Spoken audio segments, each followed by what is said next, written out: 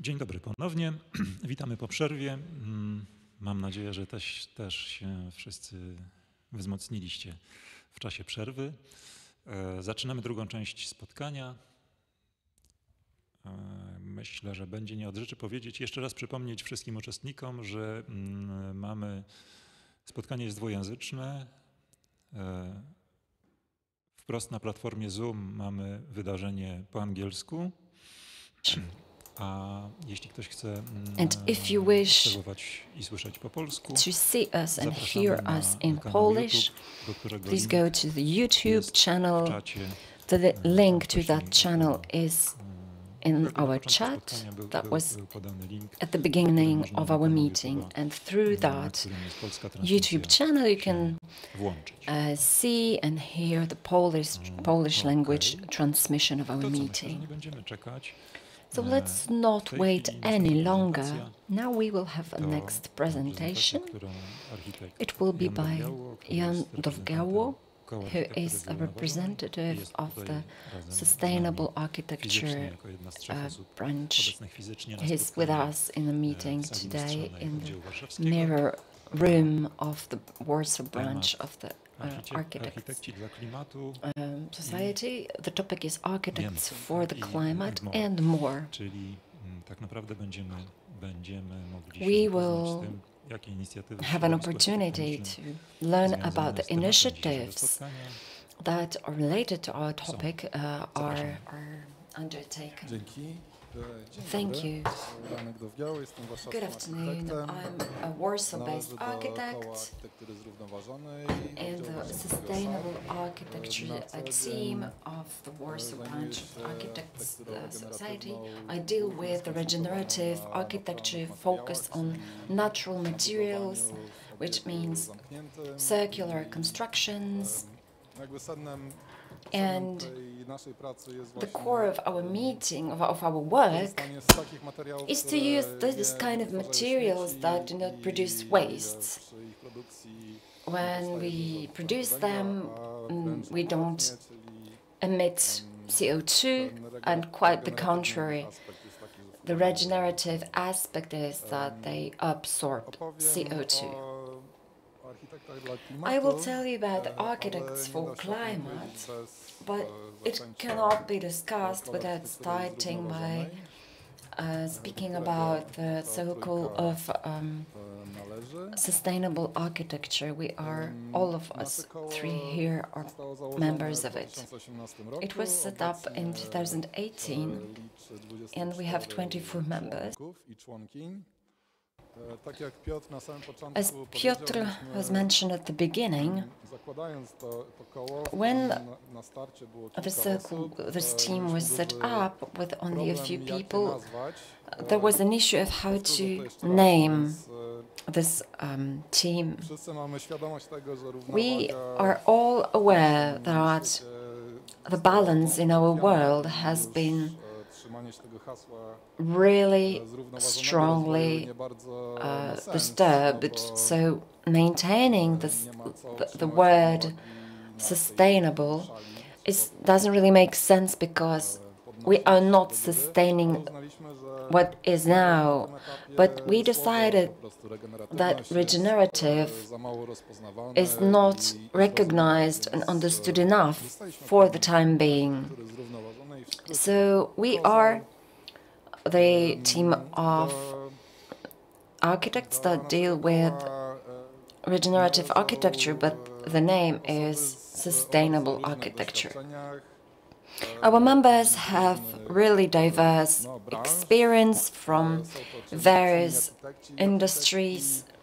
We have active architects that design facilities and objects on very many different scales. We have consultants, lecturers, academic professionals, landscape architects, and as you can see,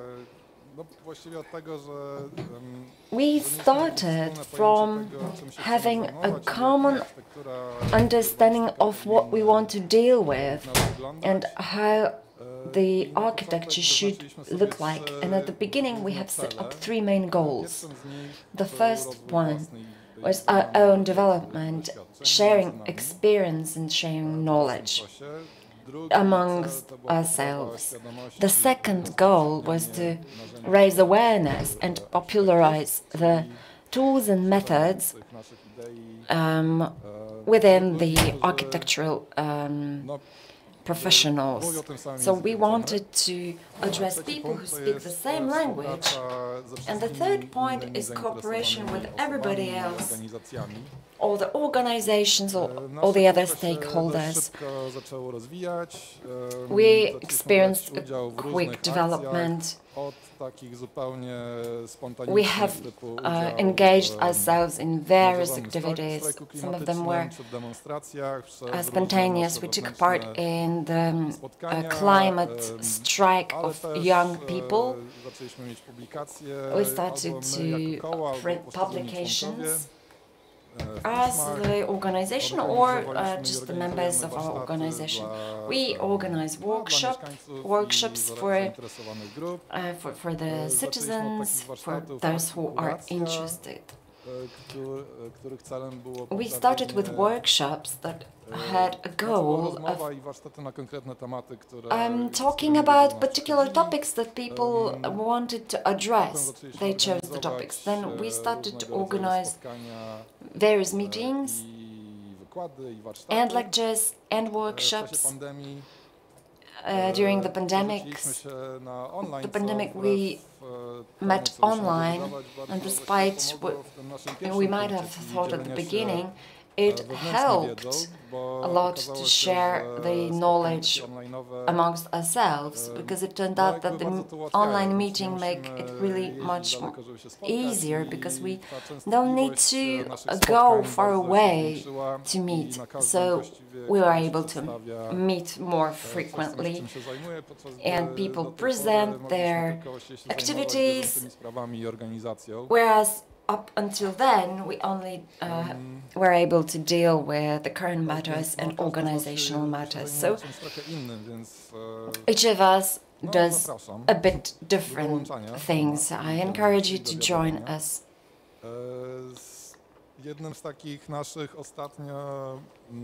One of our activities that we've undertaken recently, it's more organized, it's a series of meetings. It's about architecture of climate crisis. It's available online on YouTube, and it is on our website as well. These are meetings that are related to very different topics. We usually invite 3 or 4, 5 people. And the topics are carbon footprints, Polish implementations of restorative architecture or circular architecture facilities from cradle to cradle.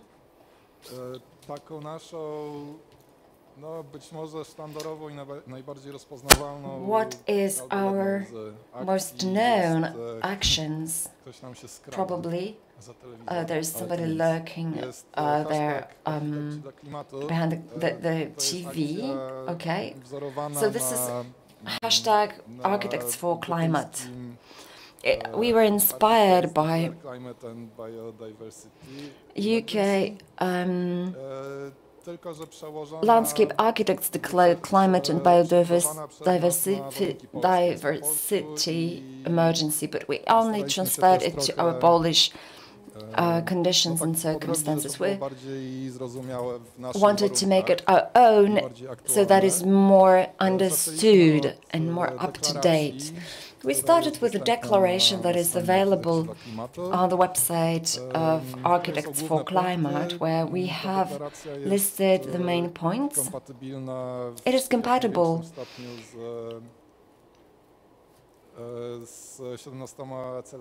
with 17 goals of sustainable development by the UN. That's a basic document and basic guidelines about what are the directions that the world should take in years to come, or now, or should have taken for a long time already. Very many points are related to architecture and urban areas. One of our first conferences in Zodiac was about these goals. The Architects for Climate, we promoted those ideas by just trying to talk as many architects into it as possible to present themselves with this logo and the hashtag Architects for Climate and signing our declaration. The goal was to popularize the directions that we want to take and encourage people to really think whether our work is in line with those points.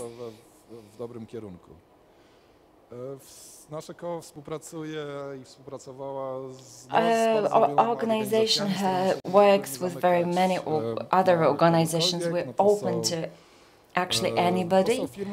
They are private companies, universities, cities, local governments, municipalities, Polish Association of Ecological Constructions. We're a local partner at a program, One Click LCA, that's an application for measuring.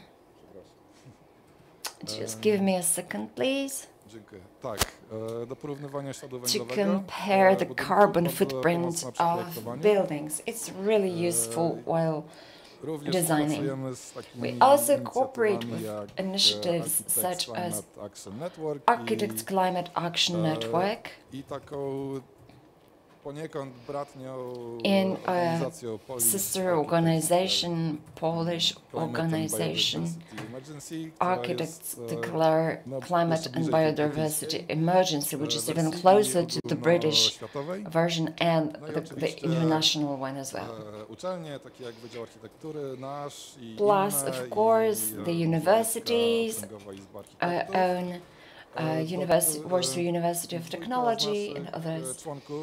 Two of our members present here are in the management board of the Warsaw Association of Polish Architects, which is important, and they are putting this topic forward there. We can see the results. The results that I will present shortly.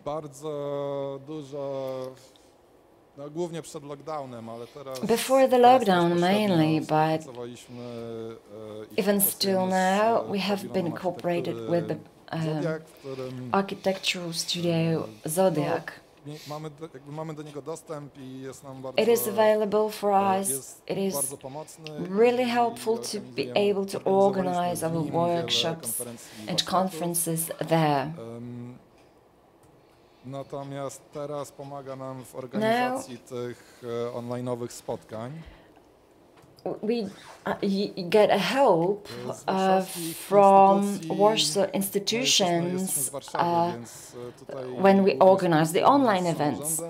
So we cooperate with the local authority of the municipality of Warsaw, and we're present in various meetings and conferences. We are in touch with the Office for Protection of Air and Climate Protection. As Piotr said at the beginning, the members of our team prepared criteria for assessment of architectural implementations to analyze the climate responsibility for the award, architectural award of the president of the city of Warsaw, and there's a special prize additionally. Right now, there's a third edition with this prize. We have judges that are on the jury members, and I hope that someday it will not be a special prize, but it will be one of the main designing criterion. People from our organization have elaborated the criteria and assessed the buildings for that prize. We took part in the first Citizens Climate Summit in Warsaw, and in this panel there were recommendations for the panelists, and 8 out of 10 were accepted by the president of the city of Warsaw for implementation. Now, the balance is not enough, as I think personally, and some of us share this standpoint. What we need to do is to think how to restore the world that has been really destroyed a lot. Thank you very much. I think I've speeded up a little bit. That's great. You've used your time perfectly. Thank you. So we know now, if participants want to cooperate with us, we're open. So you're welcome to come to us. And now a member of our team that has been delegated to a different country, Ms. Urszula Kożmińska. I would like to give you the floor now. The presentation is on design in circular economy or circular design in general. Dzień dobry. Ja nie wiem, czy to jest tak ma być, ale słyszę obojętnie. I don't know if it should be like that because I hear both languages at the same time. Ja będę mówić po angielsku, to może to w takim razie nie musimy. I'm going to speak English, so maybe I do not need the translation, the interpretation. Is it okay? Bo po prostu nie mogę się skupić, jak słyszę. Because I cannot concentrate because I hear both languages. Według mnie, Ula, jedź z prezentacją. According to me, you can start your presentation in English and the interpreters will manage. Okay, I just hope I don't hear, but okay, I'm just doing it in English. I will share my screen. Just if someone can tell me if you can see my screen. As a full screen. Do you see it? Because I don't see anyone waving on the chat, so if you can just tell me if you see it, then I start. Yeah, okay, thanks. Thanks, helpful. Okay, so my name is Urszula Kożmińska. I'm an architect and an assistant professor in Aarhus School of Architecture. And a member of SARP, Warsaw, because that's where I originally come from. And today I will be talking about circular design, architecture, tools, and incentives in Denmark. Maybe I would like to talk about Danish circular design, because Denmark can be treated as an inspiring place to look for circular solutions. As there's a lot of going on in that topic, and I don't know if I can minimize that you don't see that. Okay, probably already had a lot of introduction to the circular design and the restorative design, but I will try to be very fast in this kind of general theories behind. But when we talk about circular economy, we talk about these new restorative and regenerative economic models, which synthesize such concepts as natural capitalism, industrial ecology, cradle to cradle, biomimicry, functional economy, and blue economy. And to kind of define circular economy shortly, we can say that circular economy transforms products and services to eliminate the problem of waste. Przepraszam, Urszula, and its negative. Jest Tak? Mamy w tej chwili taki problem, że przez chwilę było widać twoją prezentację, natomiast w tej chwili I think we have a problem. We have seen your presentation for some time and now we do see only black screen. So maybe if you could share your screen again so that we can see your presentation also. Teraz widzimy w widoku. Now we can see your presentation. And now? Nie, znowu jest czarny. Okay, so I can't do full screen. I don't know why. Then I will keep it like this. Okay. It's not that nice, but I will just keep it like this. I don't know why. When I enter full screen, it turns black, but Zoom doesn't like me. But I just get back to what I was saying. So when we talk about the circular economy, we talk about this concept that transforms and eliminates waste. It uses renewable resources and closed material loops, as well as it derives from social and environmental capital. It depends on systemic innovation and non-standard management systems, and it aims to decouple socioeconomic growth and the consumption of non-renewable resources. And it's very shortly based on the main three principles, which are design out waste and pollution, keep products and materials in use, and regenerate natural systems, as for example happens in cradle to cradle kind of concepts. And when we talk about Denmark and Danish context for circular economy, we obviously have to talk about construction and demolition waste. And it is estimated that 20% reduction of resources consumption in Denmark and Norway could result in a decrease in potential gas emissions by almost 2 million tons yearly. And construction and demolition waste generated in Denmark equals around almost 3 million tons per year.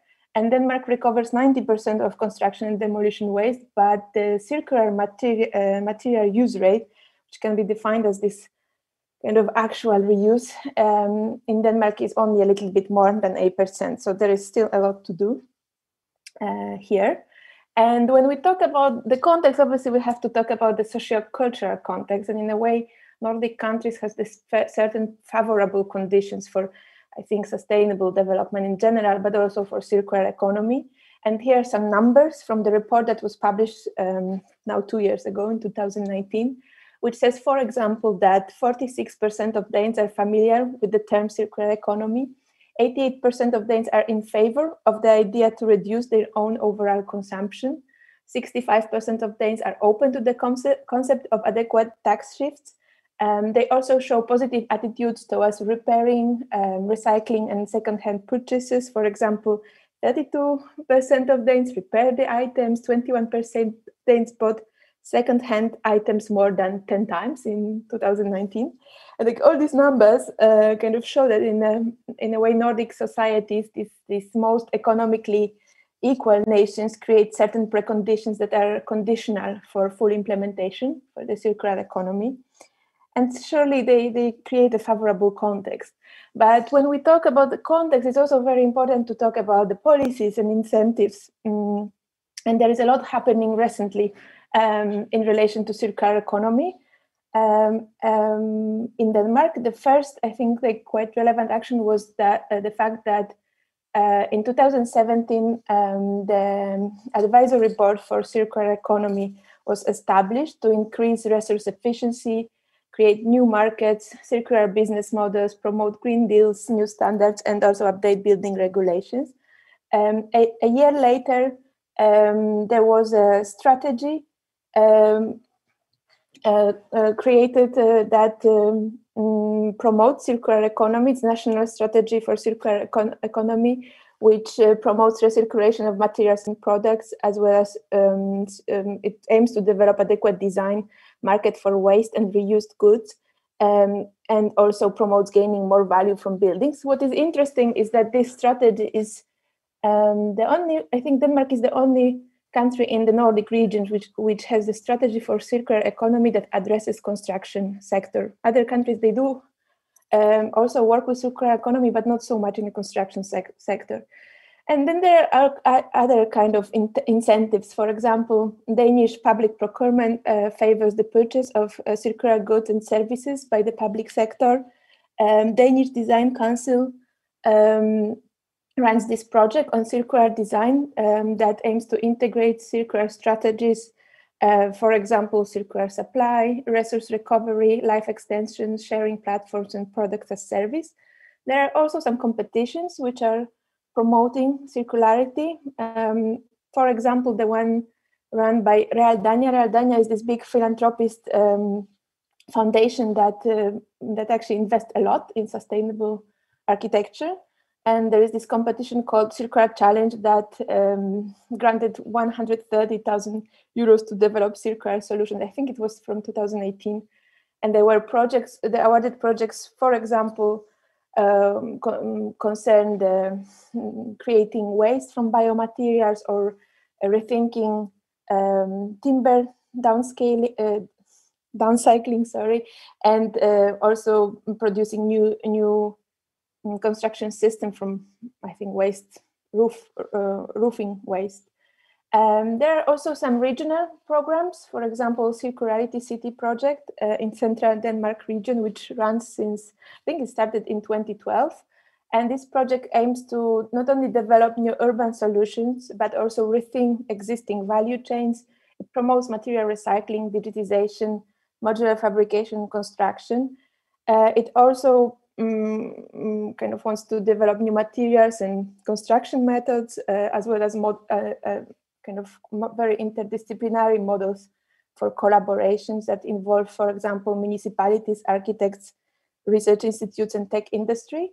But also it promotes new business models that rely on circular supply, resource recovery, life extension, sharing platforms, and product as service. And when we talk about incentives, it's obviously also important to talk about money and how the architects who are working with circular architecture here in Denmark get the funding for research. First of all, there are foundations which support innovative, sustainable architectural solutions, and there are grants that the architects can apply for. An interesting example is this CO2 house project run by Realdania, which I mentioned before. It's the project that, for example, funded the upcycle house by Lennar Group, so the first building which was testing how to reuse waste in the single family house. There's also a lot of funding and research that is happening in between, in close collaboration between architectural practices and academia. And maybe the projects worth mentioning are, for example, Rebeauty, Nordic built component reuse, which was developed by Van Kunsten when they created certain kind of scheme for reusing waste, which was also aesthetic and environmentally sound. And there is also a very interesting tool, material pyramid, which is this interactive online tool that offers an overview of the CO2 impact of the materials in the construction project, and that's a tool developed by Van Kunsten and Sinark at KDK, so Royal Academy of Fine Arts in Copenhagen. And there are also different models, like, for example, GXN, which is a part of the big known, I think, architectural office 3XN. And GXN focuses very much on research, and especially interesting, they have research on material innovation and also creating circular materials. And I think they are more resilient in a way that they are using some surpluses from other projects to fund this kind of research, at least to some extent. And then some examples, I want to show some examples from what is currently built. But before I do that, I just wanted to say that this Danish circular architecture is actually using all kinds of circular strategies. There are obviously buildings which are the examples of adaptive reuse or material reuse, but there are also buildings designed for disassembly.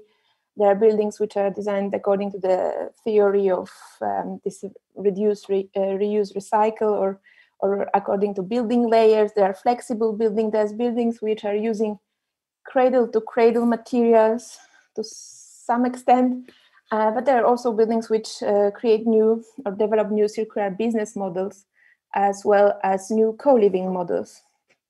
And then I show some images. Sorry for all this text before, but First example is the adaptive reuse. Example is the Constable School apartments in Copenhagen, which is the renovation of the post-industrial building for a new student housing, affordable student housing in Copenhagen. And what is interesting in this project it's that this is a kind of a reasonable adaptive reuse, which obviously had to conform with all the energy requirements, which are pretty tough here. But it is this kind of adaptive reuse that only used as much, I would say, construction action as it was necessary. So, for example, the interiors are left pretty raw. There is a lot of reuse of existing substance to minimize the carbon footprint. There are also examples, quite a lot of examples of material reuse in architecture, and a good office to look when someone is interested in that is Lenai Group in Copenhagen, because they do work a lot with and finding new ways of using reused materials. This is an example of using reused bricks, which are locally sourced in Carlsberg from Carlsberg Brewery, which is a huge development now ongoing in Copenhagen. And this building is now finished. It was pre-corona time photo, but it's now finished and looks pretty good. But this is an interesting example because it kind of treats reused materials and prefabs and creates easy, like maybe easier way to implement them in architecture. Another example by Lenai Group is Upcycle Studios. Is an example of material reuse, but also recycling, because there is recycled concrete and reused wooden frames and wooden offcuts. And these buildings are also designed for flexibility. They have open plan and section, which allows them to be used in different ways. There are, I think, housing units, workshops and offices, and people use it diversely. There are also buildings designed for disassembly and also very focused on this kind of co-living concepts. And this good example is the Lisbjerg Hill housing here in Aarhus by Van Kunsten Architects. This is the first, I think, design for disassembly building in Denmark of that scale. And it's all made in timber. It's a timber structure where only foundation and I think staircase is made in concrete, but everything else is slab and column timber structure filled with CLT cassettes, also with this kind of untreated wood to facilitate future recycling. It's also interesting because it's obviously a affordable housing project, which has a lot of shared functions, so promotes this co-living concept. Another example of design for disassembly is a single-family house, Villa Nord, Villa Wood actually, not Villa Nord, I made a mistake, in Copenhagen by Nord Architects. It's a building that it's made also of CLT, but it's CNC cut CLT panels that are creating this single-family house, which is actually also questioning the footprint of the standard Danish single-family house. It's much smaller than what they usually build. And it's also designed for flexibility. And there are also different examples of this co-living projects. So thinking about shared economy in terms of social sustainability, and also a very nice and awarded a lot project is this Friendly Housing Plus in Copenhagen by ONV Arkitekten, which is an affordable housing for Danish students and refugees. So the aim of this project is to integrate the refugees and the Danes by creating this mixed. Sorry, I said that. By creating a new co-living model where the Danish student lives with the refugee and shares the living room, but also shares a lot of spaces in between. It's also a building which is all made in this kind of CLT prefabs, which are easily installed and can be easily also disassembled.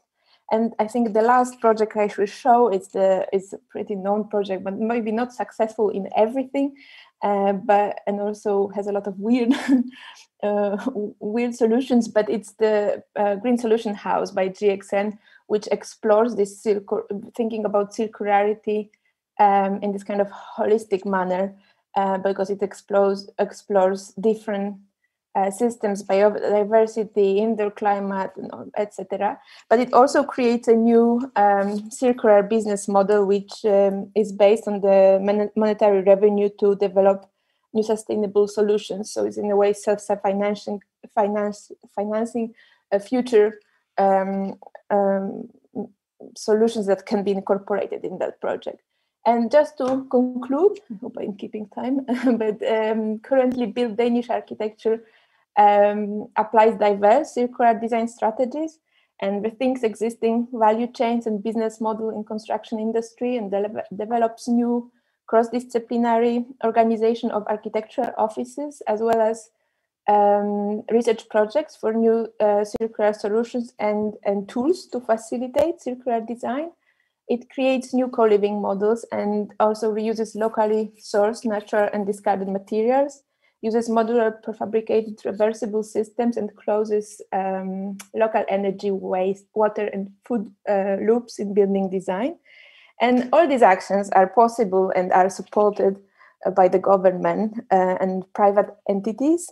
The existence of policies and diverse regulatory and economic incentives promotes the transition towards circular economy in the construction sector, and surely favorable socio-cultural context and pro-environmental education encourages circular design.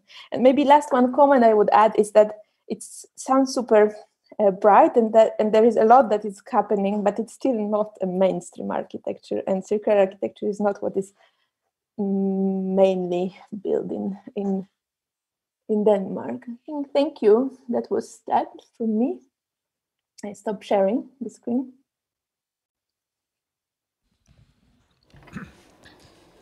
Bardzo dziękujemy. Thank you very much. Kolejna bardzo ciekawa prezentacja. Another very interesting presentation.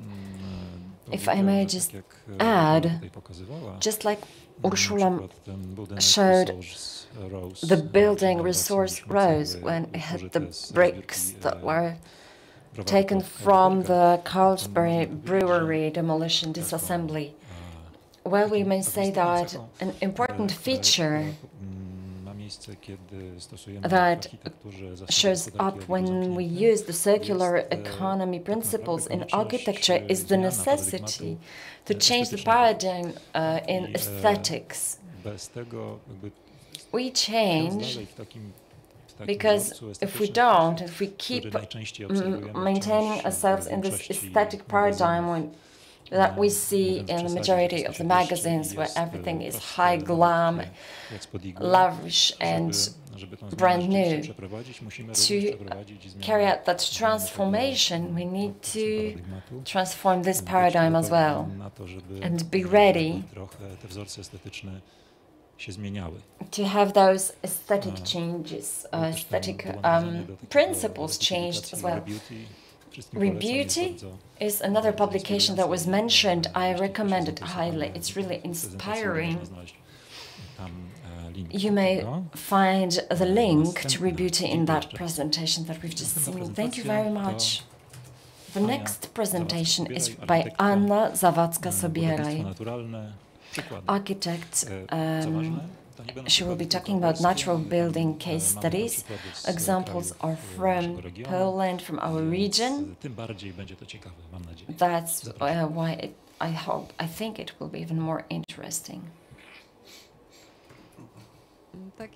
Good afternoon. Just as Piotr introduced me before, I'm one of the people that are active in the sustainable architecture team. I'm in the management board of the Association of Polish Architects, and I'm dealing with the natural architecture development.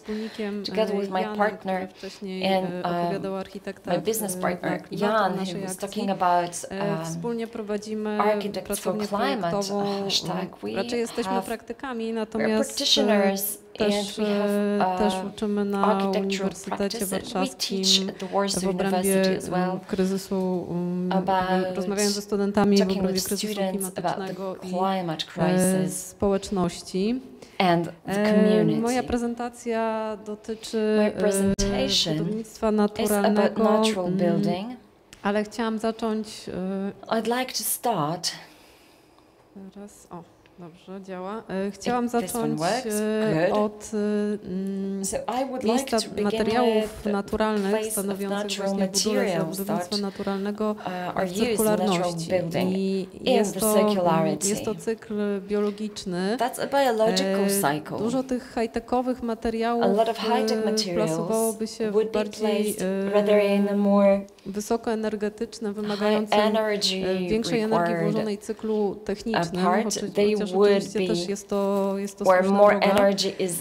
Natomiast materiały naturalne mają taką zaletę dla mnie, że powstają w procesie naturalnego wzrostu rośliny, potem są przetwarzane, albo jak najmniej przetwarzane ten produkt używany na budowie, a następnie po okresie użytkowania po prostu ulegają biologicznej degradacji, wracają do ziemi i odżywiając tą ziemię sprzyjają nourish the earth. They promote the fertility of soil, and they promote new generations based on organic qualities. In the pyramid of materials that was mentioned before, natural materials are at the base of the pyramid.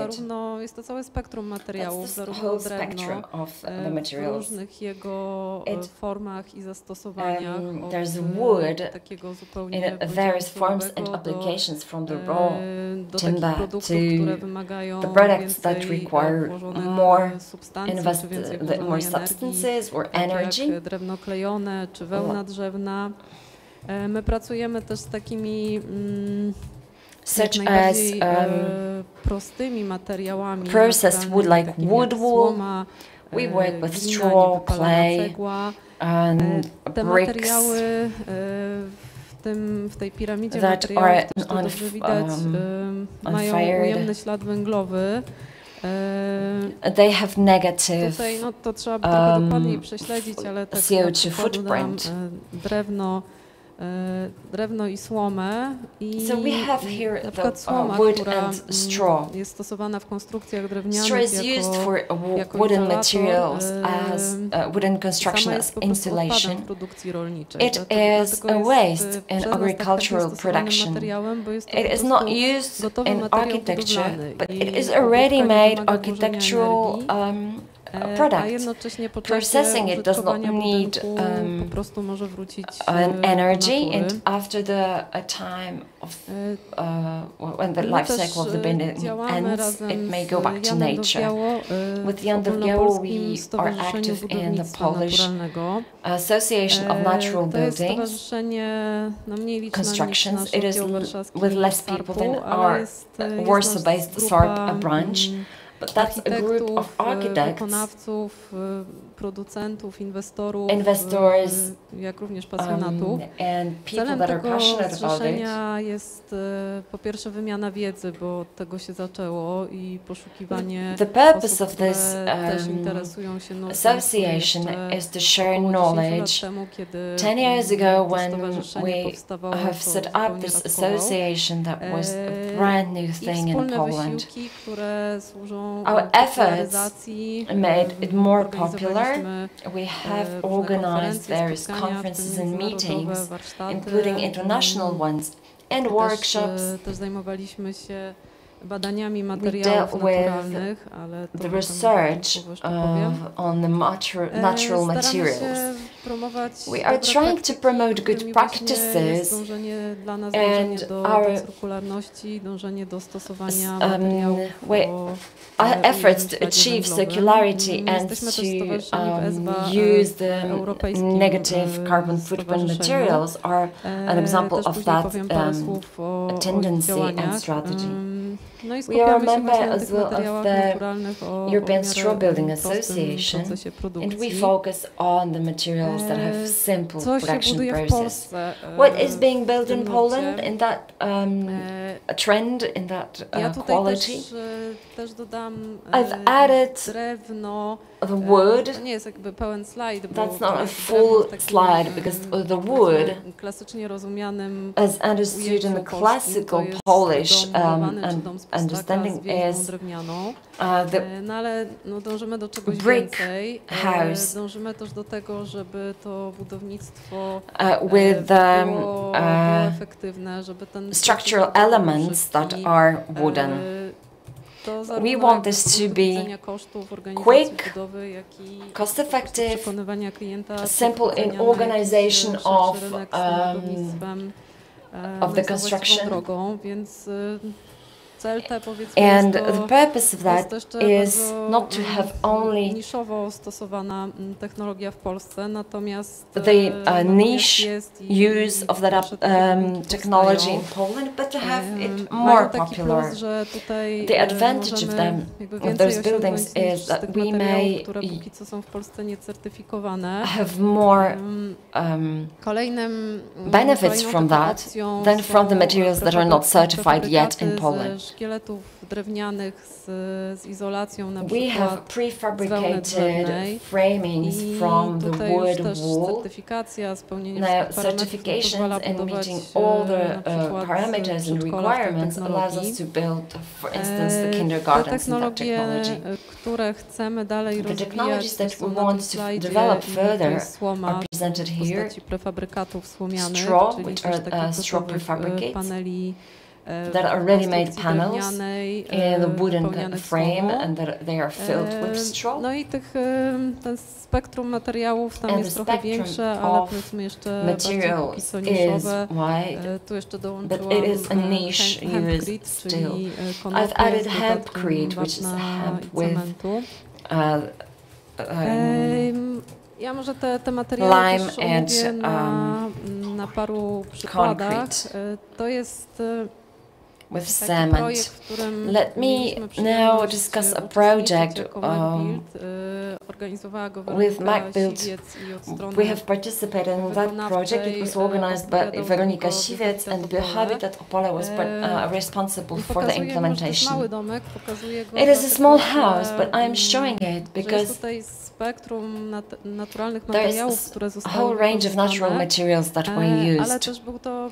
It was also an experimental design to build a community around this trend. The project was financed by crowdfunding, and then people who paid and contributed to that project could come to our workshop and build a house together. There were like 90 people, including a lot of students, so they could have an opportunity to learn and live with a manual that allowed them to build a house on their own.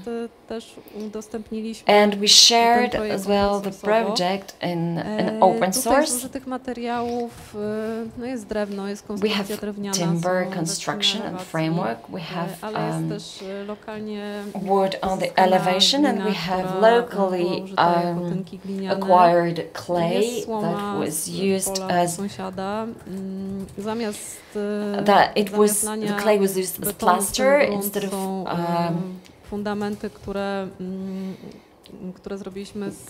having the foundations made of concrete. We used the big stones that were available in the neighborhood. And this is how this small house was built. We also checked through that project how we are able to go down with the costs of construction, to have this house being built by the owners of the house, if they can, if they wish. In these few slides, we can see the floor insulation of humps with cement, the walls that are filled with the bricks from straw and cement, and the wooden construction on the big stones. As a designing studio, we design family houses, residential houses. That's a house near Warsaw. It has been designed from heavy wood, and there are straw bricks in there. The house is quite big, but CNC prefabricates came to the construction site. It was filled with straw bricks. And there are other solutions, such as the heat pumps recuperation. It doesn't have certification, but it is actually in the passive standard. Installations are screened, and the purpose was to acquire what would not suggest natural materials on the interior, but it could have been actually anything else. And I think it was obtained.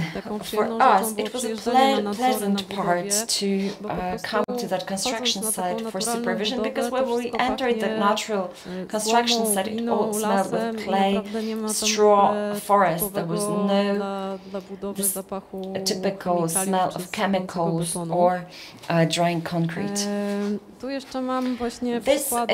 These are examples od naszych sąsiadów.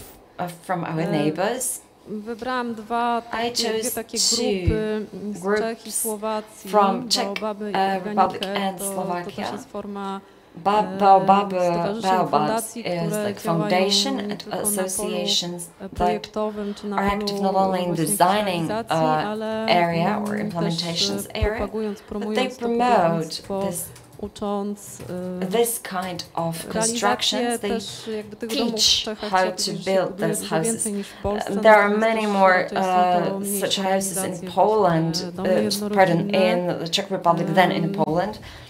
They are single-family houses. They are also made with the straw prefabricates. We had an opportunity to be in a meeting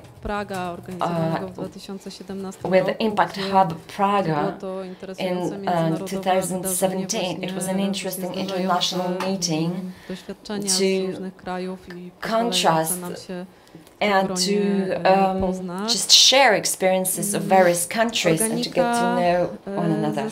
Organica from Slovakia is a group that pillarizes the natural building, and they build residential houses, or they do the finishing of existing houses. When they do the clay plastering on the walls, thanks to which the houses gain a completely new microclimate and completely different health features. We met our colleagues from Czech Republic and Slovakia under a project that is called Build Back Better. There's a group from Albania, apart from those that I've mentioned. On that project, what we want to achieve in there is to implement natural construction methods in Albania, in Dura city that was destroyed by an earthquake. But that's a pilot study. It will be ended with a small workshop, and a guide will be published about natural building. We will train 16 people. The participants will include local government representatives, architects, students. I think it will be just the first step. There's an idea to implement this kind of construction in Albania further. Albania wants to draw from our experiences. And at the end, what are our experiences?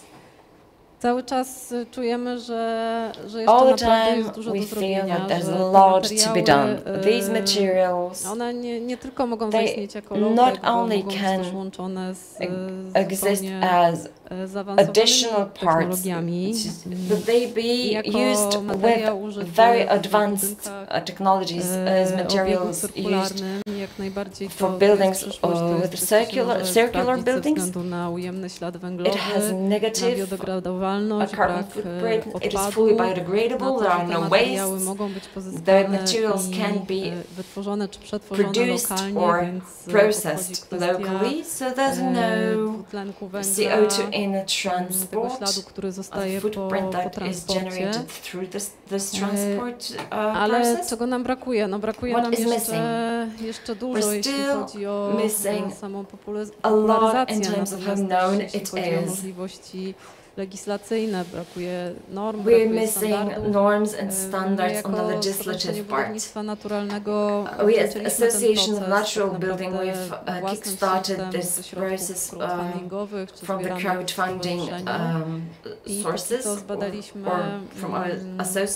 dwa istotne parametry, czyli lampę i rozprzestrzenianie ognia. Natomiast oczywiście do zbadania jest jeszcze sporo.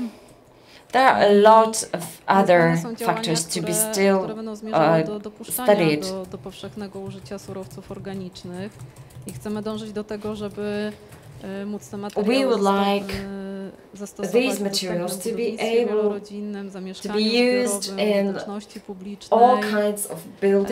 Wymaga to jeszcze sporo pracy i sporo residential housing for public buildings, w konfiguracjach wejść w granty unijne, dzięki którym moglibyśmy ten temat rozwijać. We need education and promotion. Ruszył program rozwoju budownictwa drewnianego, bo budownictwo drewniane też, tak jak materiały naturalne, jest czymś nowym w naszym kraju, natomiast czymś wciąż postrzeganym jako jakiś relikt przeszłości i to nowoczesne, co gdzieś tam odchodzimy od tego myślenia już, ale to, co było w ten sposób postrzegane, to właśnie były wysoko przetworzone materiały stanowiące duży ślad węglowy. I chcemy trochę wrócić w tym myśleniu, ale wrócić w współczesny sposób. We want to go back to natural things, but in a modern way. We will also z kolei patrzymy na przykład na północno-zachodnią Europę, gdzie w ramach programu Upstream, gdzie liderem jest Francja i uczestniczy w nim 5 jeszcze innych krajów. Rzeczywiście ogromna praca wkładana jest w popularyzację, edukację, wdrażanie materiałów naturalnych. No i mamy nadzieję, że za jakiś czas będziemy mogli budować takie jak tutaj dla przykładu rzuciłam po housing angielski, prefabrykatorów wspomnianych, czy będziemy tak budować szkoły, przedszkola, jakieś nad tym pracujemy. Dziękuję bardzo.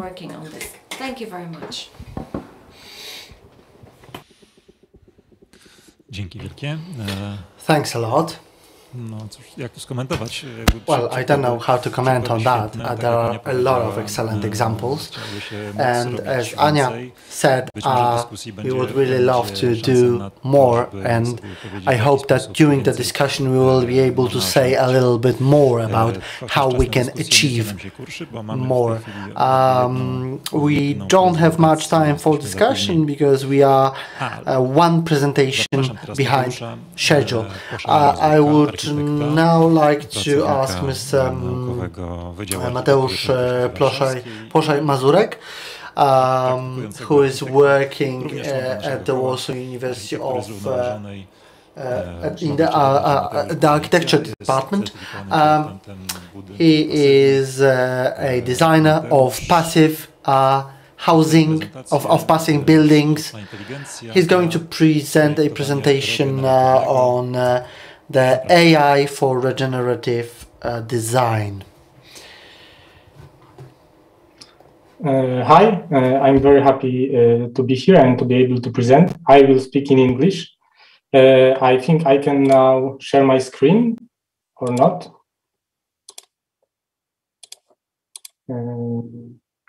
Do you see my screen?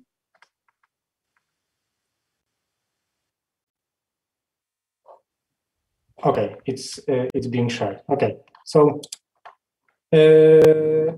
my name is Mateusz Płoszaj-Mazurek. I'm member of SARP.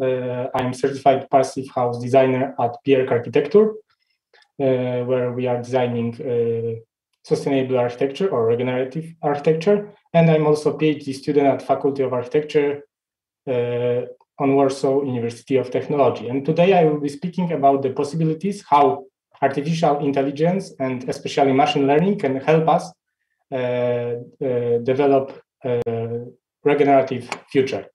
So first, what is artificial intelligence and machine learning for those that are not into this subject?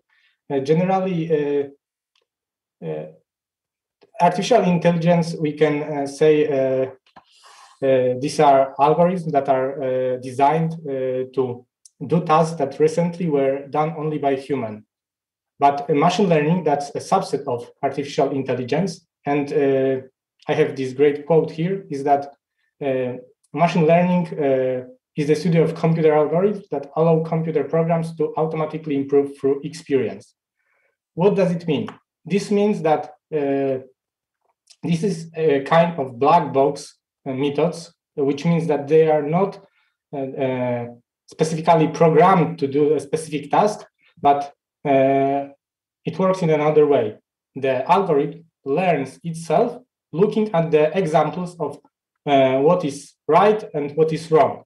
Here, that's just a simple example. If we would feed an algorithm with images of different animals and then label them, which are, for example, this is a duck and this is not a duck, then given enough examples, the algorithm would learn itself how to predict whether the example is such an animal or is not. These types of methods require human to label the data, so that someone sits down and writes actually whether this is a duck or this is not a duck. Other kind of machine learning algorithms are unsupervised, which means that we don't give any information to the machine, and the machine clusters the data into specific areas, into specific categories, just by looking at similarities and differences between them. So this seems maybe a bit strange or complicated, but we actually encounter this artificial intelligence in everyday life. When we use Netflix, YouTube, or social media, all those posts or movies are recommended to us by machine learning systems that just learn from our previous decisions. When we use Google Maps to find a way home, then this is also a similar algorithm. This also is used in mail, spam filtering, the plagiarism detection, in financial areas, and so on. But we don't see a lot of those yet in architecture. And the artificial intelligence is just arriving in every sector of our life. Just last week, I have encountered this new idea from the Simpsons, is that they are considering whether maybe they would drop at all the actors, the voice actors, and they would just generate similar voice automatically. But going back to the architecture, engineering, and construction industry, to our topic, when we are looking at the connection between artificial intelligence and machine learning and architecture, we are actually seeing something like this tag cloud. So this is mostly about smart city, Internet of Things, and management. And I will show such examples, but I will show also the new examples that are emerging that are not often yet talked about. So the four areas that I will cover is, with a few examples, is building design, urban planning scales, data extraction, and building management. And going through those examples, first, what I wanted to show, which is not yet recently directly connected to regenerative design, but machine learning can, for example, work for us, translating image styles or generating new images based on input from an architect or a designer, and just generate new images. Similarly, there is a famous masterpiece by Stanislas Chailo from Harvard, who designed a machine learning algorithm that just generated floor plans and then converted them to different styles like Baroque, modern style, and so on, depending on the decision of the person controlling the algorithm. But on such scale, the building scale, there are already a lot of examples of energy efficiency estimation, both for the buildings being designed and for existing buildings. And those typically are based on a lot of data from existing buildings and from simulations. Then the algorithm can automatically predict what will be the energy usage in the next year, or what will be the energy usage of our concept design, maybe depending on the climate conditions, depending on many other circumstances. But we can also use those algorithms at bigger scales. Here is a screenshot from one of such emerging algorithms. In recent few years, I have begun seeing a lot of those. Here, for example, this is a SpaceMaker AI. That's a program that's using a machine learning approach to automate the environmental analysis. So they are not actually being done on the computer, the analysis, but the results are predicted by a trained machine learning model, which makes them much faster and easier for the end user to use them. Similar approach here is being proposed by City Intelligence Lab at Austrian Institute of Technology, where, for example, wind simulations are simplified. Wiatru, które również ma...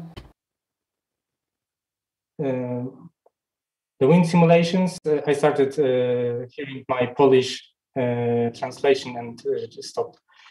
So here is the wind simulation, which is also being done with a prediction of machine learning model and not with actual computational fluid dynamics simulation. But those artificial intelligence approaches are also used on much bigger scales in the data extraction area. Here is an example from MIT where they used the Google Street View images to detect what is the actual perception of space according to the green areas. Where do we actually see the green areas in different areas of different cities, and then cataloged it into a lot of data. But we also have from recent, like a few weeks ago, Warsaw City also published their greenery map, which was based on machine learning approach. Different kinds of satellite images were used to automatically detect the trees in the city.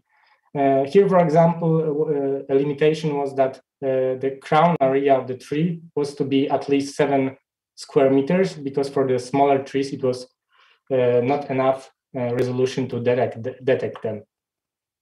Similarly, those approaches can be used, for example, for automatic rooftop PV potential analysis. Here is an example how a machine learning model has been used to estimate the possibilities of placing PVs on different rooftops. That's from US. For building management, for existing buildings, there are also many examples where machine learning is used, for example, to optimize the HVAC schedules. And this real example from Microsoft has shown that it saves at least $15,000 every year.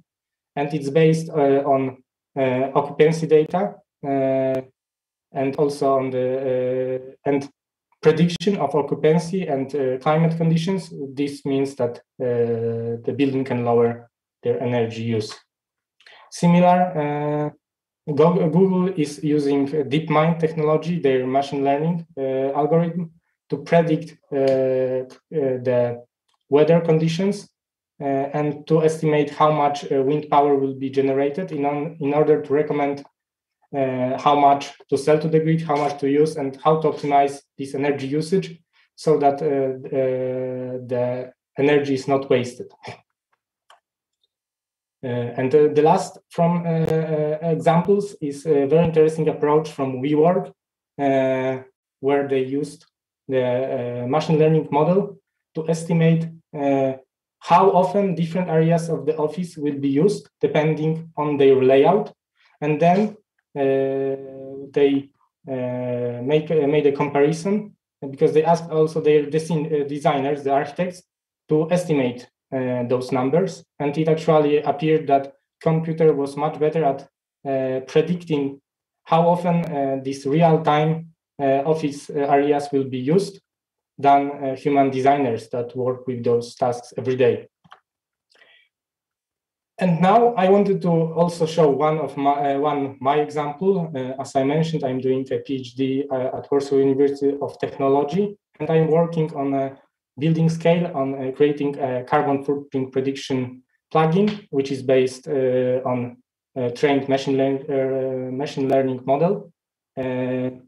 So the model works in this way that I have made more than 3,000 simulations, energy simulations in Energy Plus, saved various information about those simulations, and also generated the same amount of urban layouts and saved the images of them, and then fed it to the machine learning model, which allowed me to train it to predict what will be the carbon footprint of a concept design.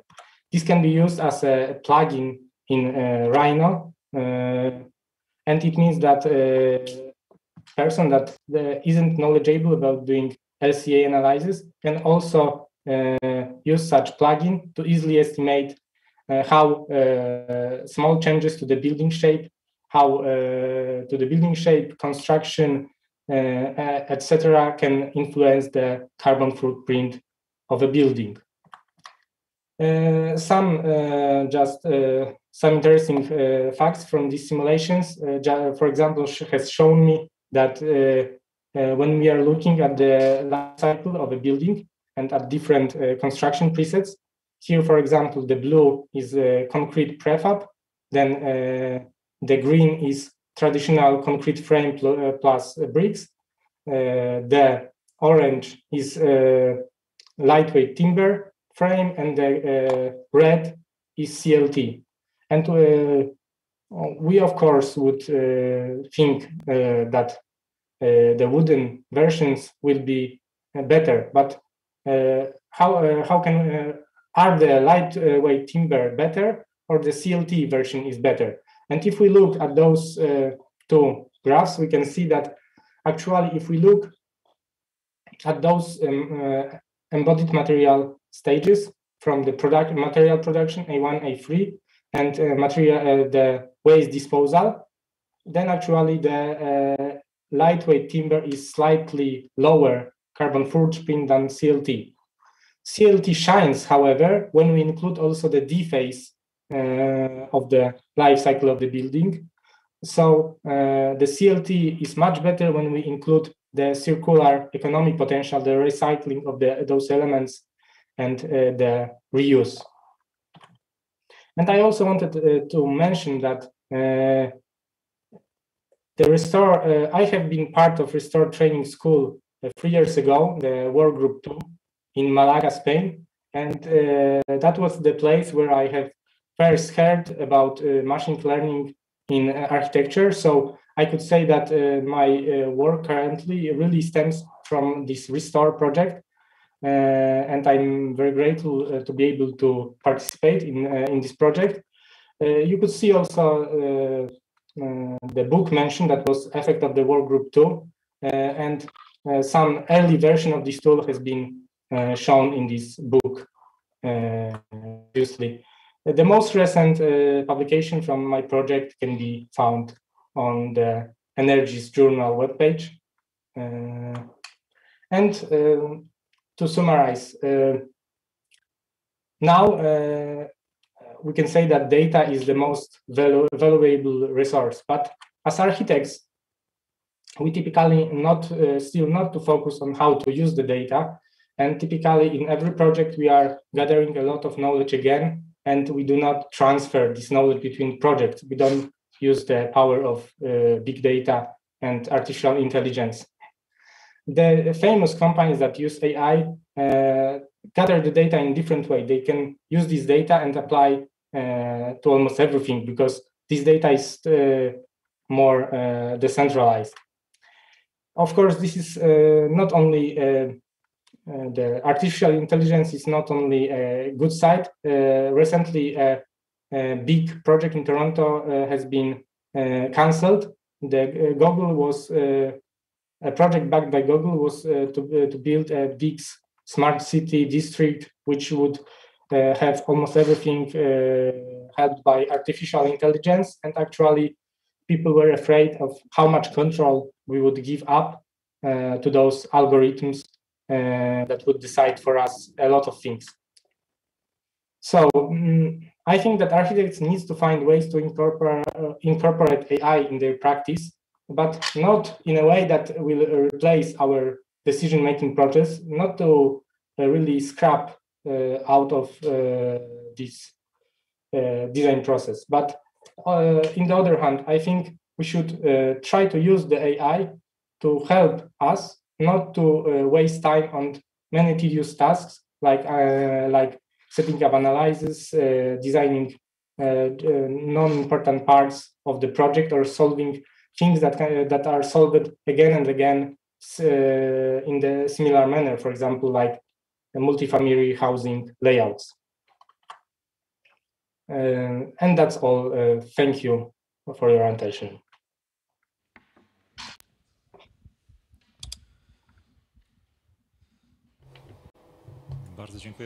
Thank you very much, Mateusz.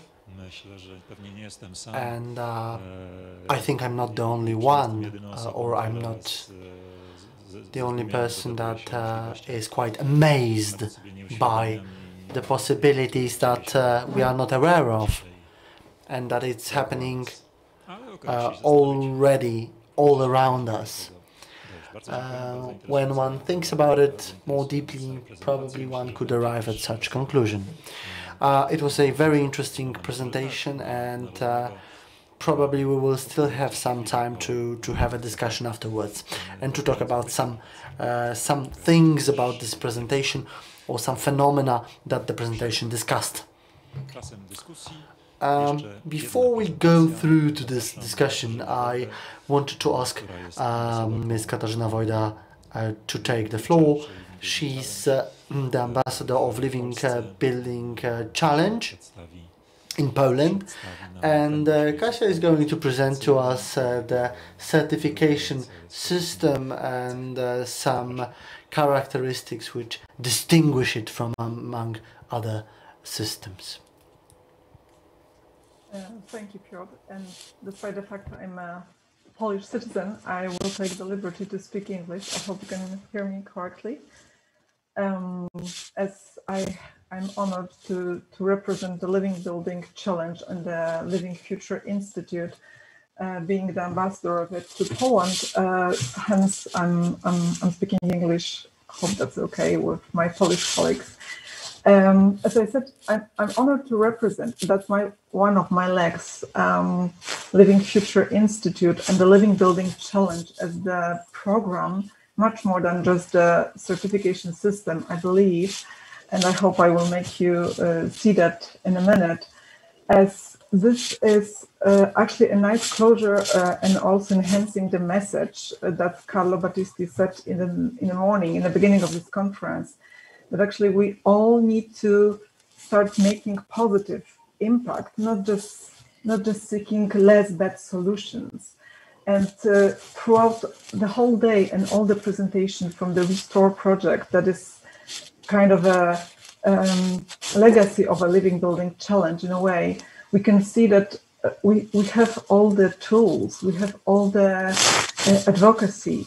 We just need to get doing that and to take our stakeholders interested. And like my former colleague Carsten said, today it has to be looking at the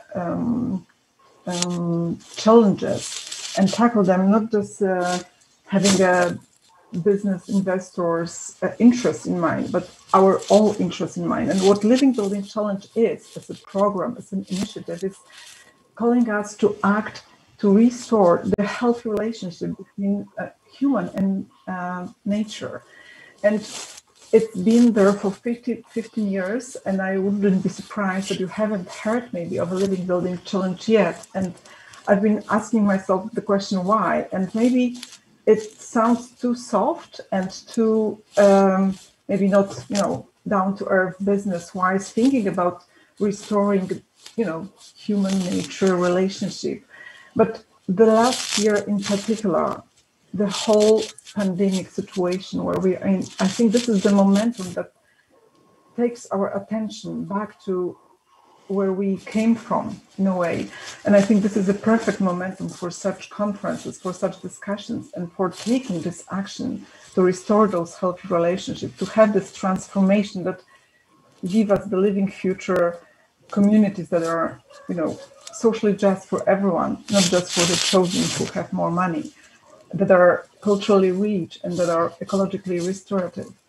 And what is beautiful and phenomenal about the Living Building Challenge as an initiative is that it has always been like a kind of a Trojan horse, that it's a philosophical approach to life and what we can do in our everyday life, regardless of whether we are architects, engineers, people from the building sector or wherever, healthy, wherever we are, whatever we do, that we can focus on doing something good, on contributing with the positive change. And Living Building Challenge has been trying to define what is actually that is good, what does good look like, and how do we come with, making this positive change and making this better, becoming the better version of ourselves and of the world that we live in. And it has this metaphor of a flower. Wiesz co, jestem na konferencji dzisiaj cały dzień, aż do 16. Panie Jacku, I can hear you. You can mute your microphone. Dobrze. Dobrze.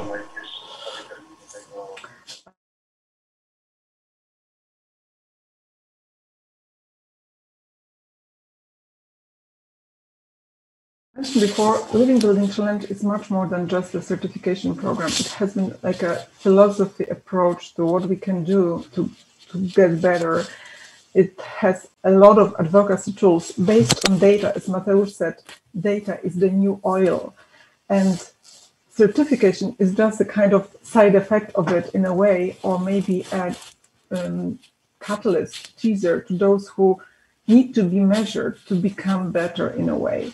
And I tend to speak about Living Building Challenge as a kind of umbrella to all the other certification systems that we know for now and that we believe more or less in them, being BREEAM, LEED, or WELL, some of them focusing very much on hard data from the building, the others on what the building does to the person, to the human, to the use, those who use it, and to the environment. And Living Building Challenge has it all. It's holistically approaching both the building itself, what it does to people, what it does to their health, to their communities, to the society.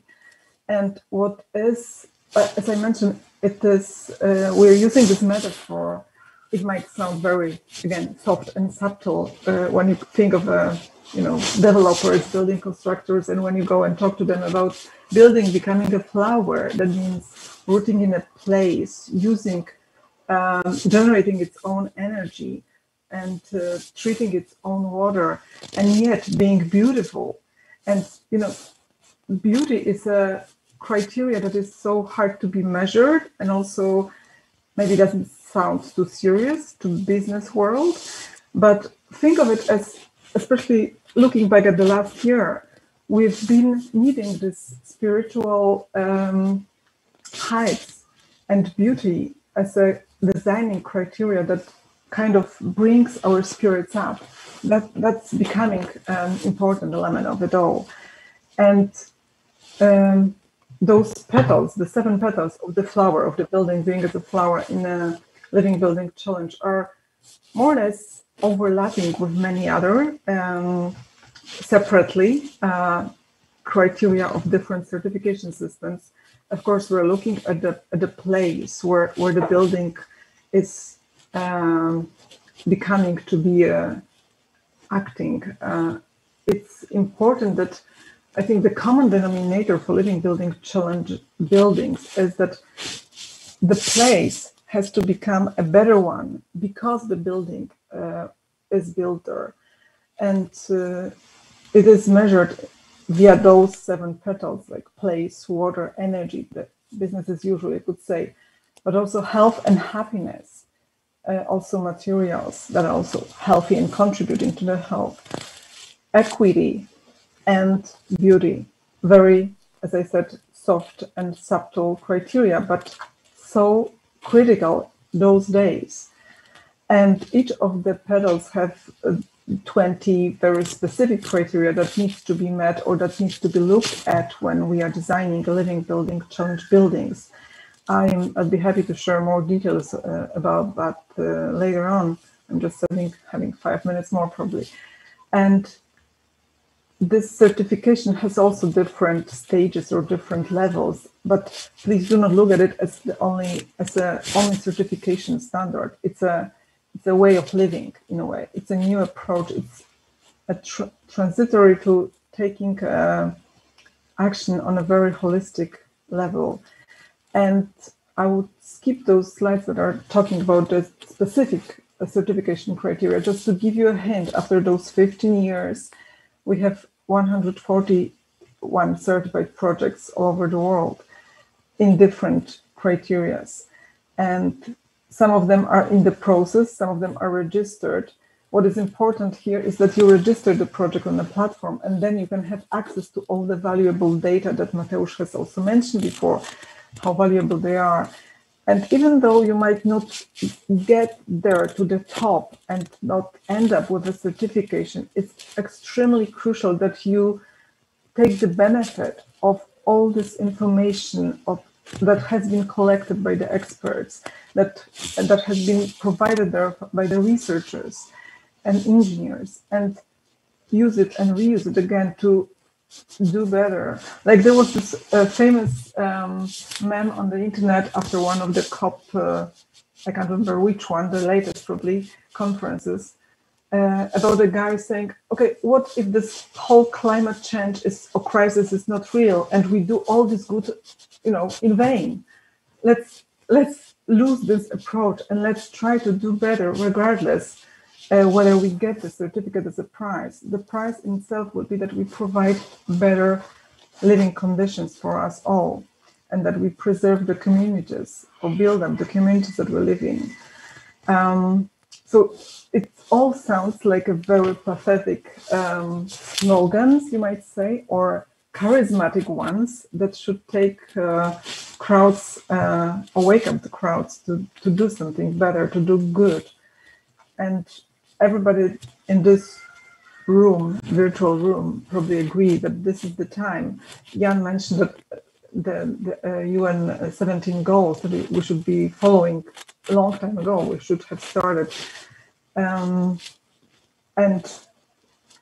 this particular initiative, Living Building Challenge, is also in favor or following that path as well, and showing that this is the only way.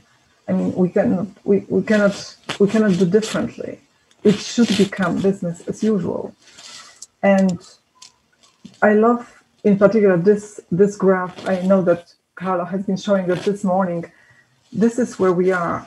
We should be giving up the fact that the left part of the paradigm, that we try to do less harm.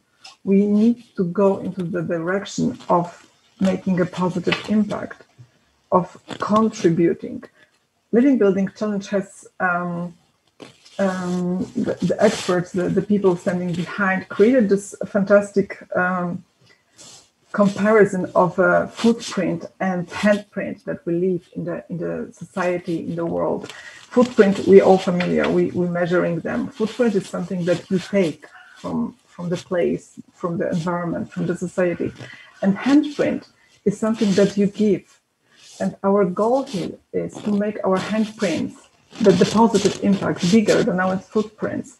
And I think I would like to leave you here with the handprint idea and focus on doing something better in every next building that you will be designing or buying or building as a developer.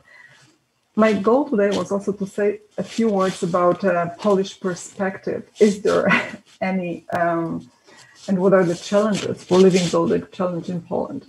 I became the ambassador of this phenomenal initiative a year ago, and my second leg that I haven't mentioned yet is that I'm also running an architectural studio called Blok Architekci, and we have become a partner supporting the Living Building Challenge. And we were happy enough to encounter an investor who was conscious enough to kind of almost fall in love with the standard. And it's an investor that is a developer and operator at the same time, called Alkion Partners. And we are now designing together potentially a pioneer LBC space. It's working with the existing building in Żoliborz and creating an incubator of micro co-living and co-working. And probably we will not get there to the top. It's not certain yet, but everybody is so excited about the information we can get and work with to do all we know within the limits possible there, because we're working with existing building to make it happen, to make the positive change, to make our handprint bigger than the footprint. I encourage you all, whoever is interested, to find out more about the Living Building Challenge or the criteria or the whole community, to join us. And you can contact me, as you see at the mail here, or via Piotr or SARP later on, and get access to this valuable information and contribute to making the world a better place. Thank you.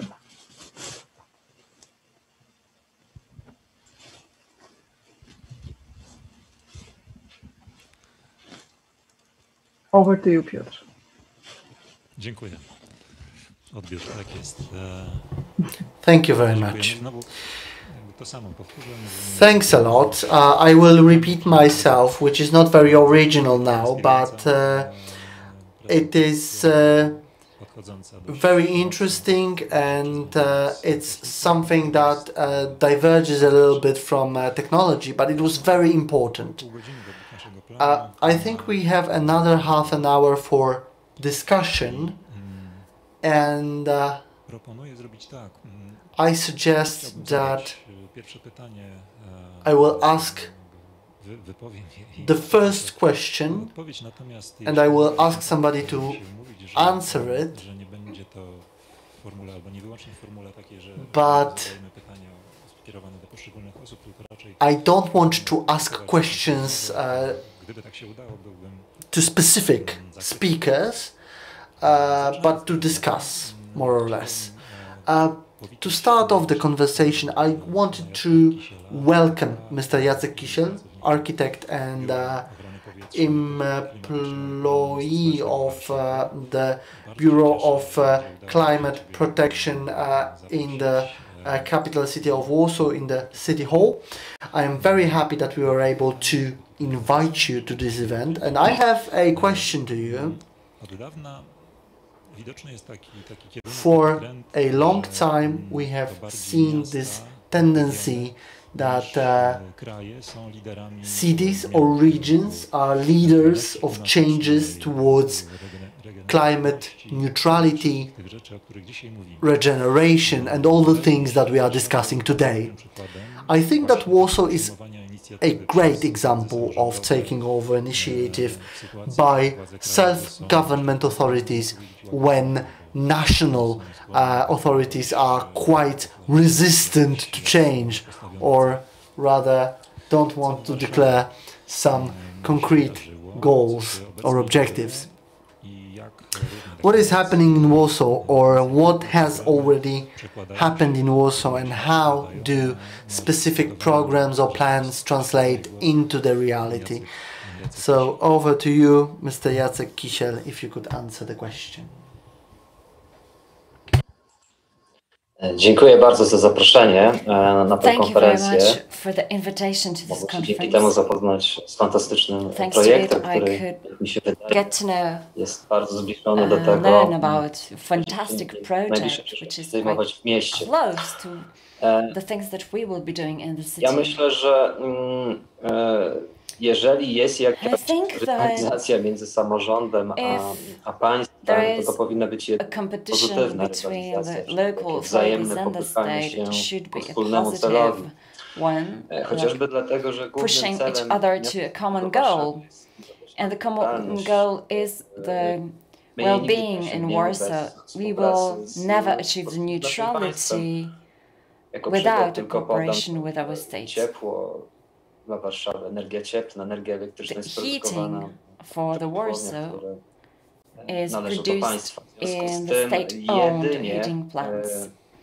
So only zmiana sposobu a change that energii z tych elektrociepłowni, krótko mówiąc, zmiana sposobu funkcjonowania tych the way the heating plants function. The change that would reduce the emission that is generated in troszkę the uzależnieni city. od siebie, czyli nasze wysiłki będą poprawiały where we are dependent on the emisje state całego kraju, jak decisions. również Our results will improve the emissions of the state and my w Warszawie will tutaj contribute to też the results of Warsaw. podchodzimy do in tego w ten Warsaw, sposób, że we emisje this gazów approach that cieplarnianych the stolicy greenhouse dzielimy na dwie emissions kategorie. of the Emisje całego the miasta, state a druga are kategoria divided to into są emisje, those that które are są generated jakby in wytwarzane Warsaw już and those poprzez that are generated specyficzną działalność samorządu, through czyli the specific activity of służby the local miejskie, governments, metro, komunikacja metro, miejska, city oświetlenie transport, uliczne, no i miejskie street budynki. lighting and I city-owned dlatego my buildings. mamy jakby większą władzę w That działaniach is związanych why właśnie z tym we have more działaniami power stricte i on emisjami stricte the związanymi z emissions that are działalnością strictly miasta. related to the Jako activity jeden of z the takich city. przykładów, And as one of the mam examples nadzieję, pozytywnej of inspiracji, a może positive właśnie inspiration, I think, chciałbym the tutaj state, powiedzieć o warszawskim panelu klimatycznym, I can wspominanym say about the Warsaw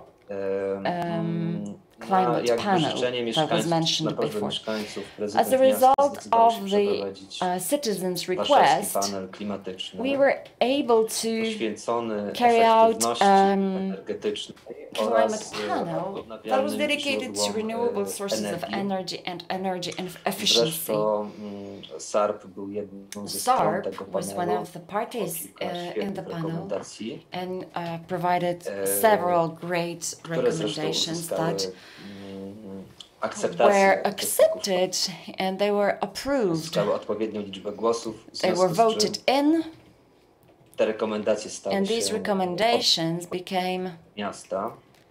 binding for the city. 49 There were 49 w recommendations. kontekście może tego, o czym dzisiaj mówimy, chciałbym And podkreślić, in the context of what we are discussing today, jak I want niezwykle to ważne będą emphasize dla how nas dwie z tych important rekomendacji. two of those recommendations are to us. Jedna z nich to jest One of them stworzenie is the w Warszawie creation standardu zielonego budynku. of a green building standard in Warsaw. I co jest bardzo And istotne, what is very ten standard zielonego important budynku is będzie dotyczył zarówno standard budynków of green building pobudowanych w mieście, will be applicable to a the miasto przecież jest potężnym buildings inwestorem. Ciągle powstają that nowe budynki, are built in the przedszkola, city, and the city is szkoły, a szpitale. serious investor. We build schools, we build kindergartens, I te budynki and ciągle those powstają buildings jeszcze jednak w are takim created, paradygmacie, and they are created o którym under this mówiliśmy, paradigm przyszło. that we call business as usual, as if the climate crisis never existed. It needs to be changed very soon. We need to introduce the greenhouse standard as soon as possible. It will be applicable to newly built buildings. City, municipality authorities need to be the role modeling party. Ale standard też będzie dotyczył budynków dużo większym wyzwaniem miasta. To other buildings, and where the city has a more serious challenge. There are several buildings that require renovation or I ta modernizacja nie może być tylko and this modernization cannot be prostym dociepleniem budynków, które będą oszczędzały energię, ale musi być modernizacją, która activity of providing insulation or more heating related economies, but it needs to address the water crisis, air quality crisis related to climate change.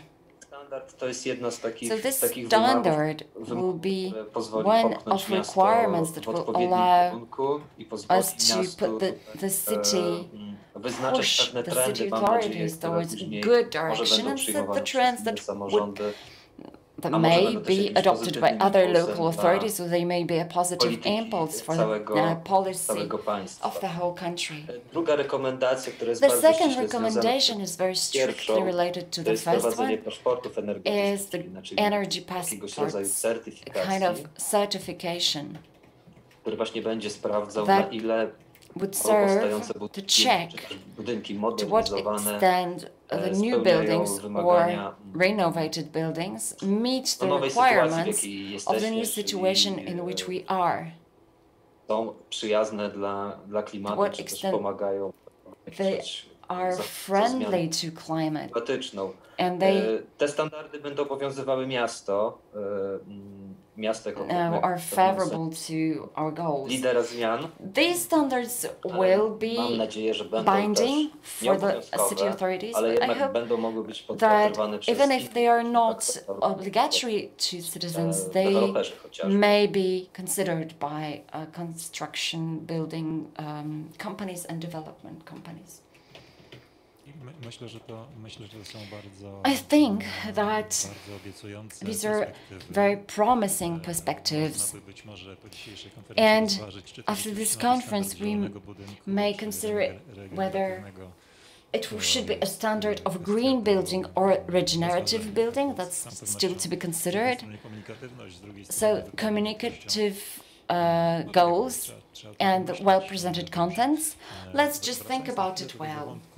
Coming back to this topic, that it's not just a simple competition between the state and the city authorities. It's true, both the energy mix and from the point of view of the architect, the regulatory reality makes us, well, kind of limited. We not only can design buildings in the way that we want. Mr. Carlson said today, green regulatory tsunami. So we may expect, I hope that we as a country, we will be able to adopt to mitigate the tsunami risk. So the number of regulations that are now being generated on the part of the EU mostly, and on the other hand, on the city side, is so serious. What I mean is the recent developments in the EU Bauhaus, the project related to the reconstruction of the economy after the pandemic towards, well, sustainable, regenerative. Now, it may not matter that much how we call it, but what matters is that all these movements will cause financing decisions. We hear from MEA that loans will not be granted to high and I think correct criteria, that it does not harm environment in any point. So there is a requirement that at least at some point this influence needs to be beneficial. So what I want to say is that the reality of the regulations, regulatory reality, is something that we will not avoid national changes. By now, I don't really feel that we have a real influence on that. If there are consultations held, we may of course react to the proposals by the government. Is there anything that representatives of the city would like to add or address or attack? We would like things to be speeded up. Let's give an opportunity to others to speak. We would like that to be done faster, but in the last week or 2 weeks, I'm really surprised with the news from the city authorities. There is supposed to be a cycling path above the Vistula River, and some other big changes in the cities that we are looking forward very much. They are regenerative and they are a good example. They will not only regenerate the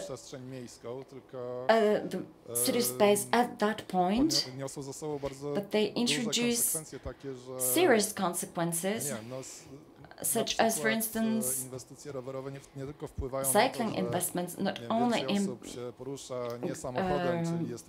cause the rise in the number of people who decide to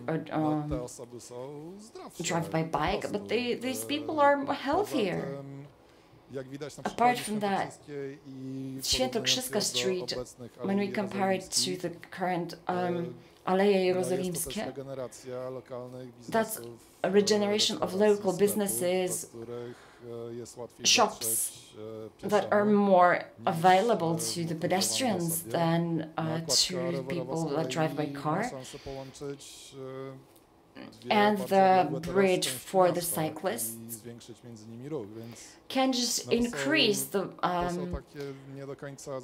movement between the districts of the city. I'm very happy with it. I would like to see more of these initiatives and to be implemented faster, but I really see it as a good step forward, and I see these changes as really positive. No, ja też zwróciłam Piotr uwagę I also noticed this, the wording of the tsunami. I think it is unstoppable. I think the time frame for the city activities, well, I'm really happy that the green building standard is being worked on, and I hope it will be introduced as good practice. But when can we expect a real change in terms of the procurement standards, when we know what they represent now? The change needs to be wide in order for us to really feel the quality of the change.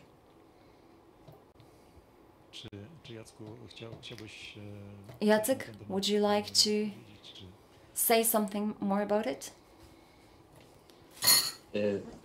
Uzupełniając te nowe projekty, when we are discussing the new projects, bardzo istotny jest really projekt. Important. Takim projektem jednak flagowym obecnej kadencji pana prezydenta i nowe centrum Warszawy. Project for the president, which is the city center.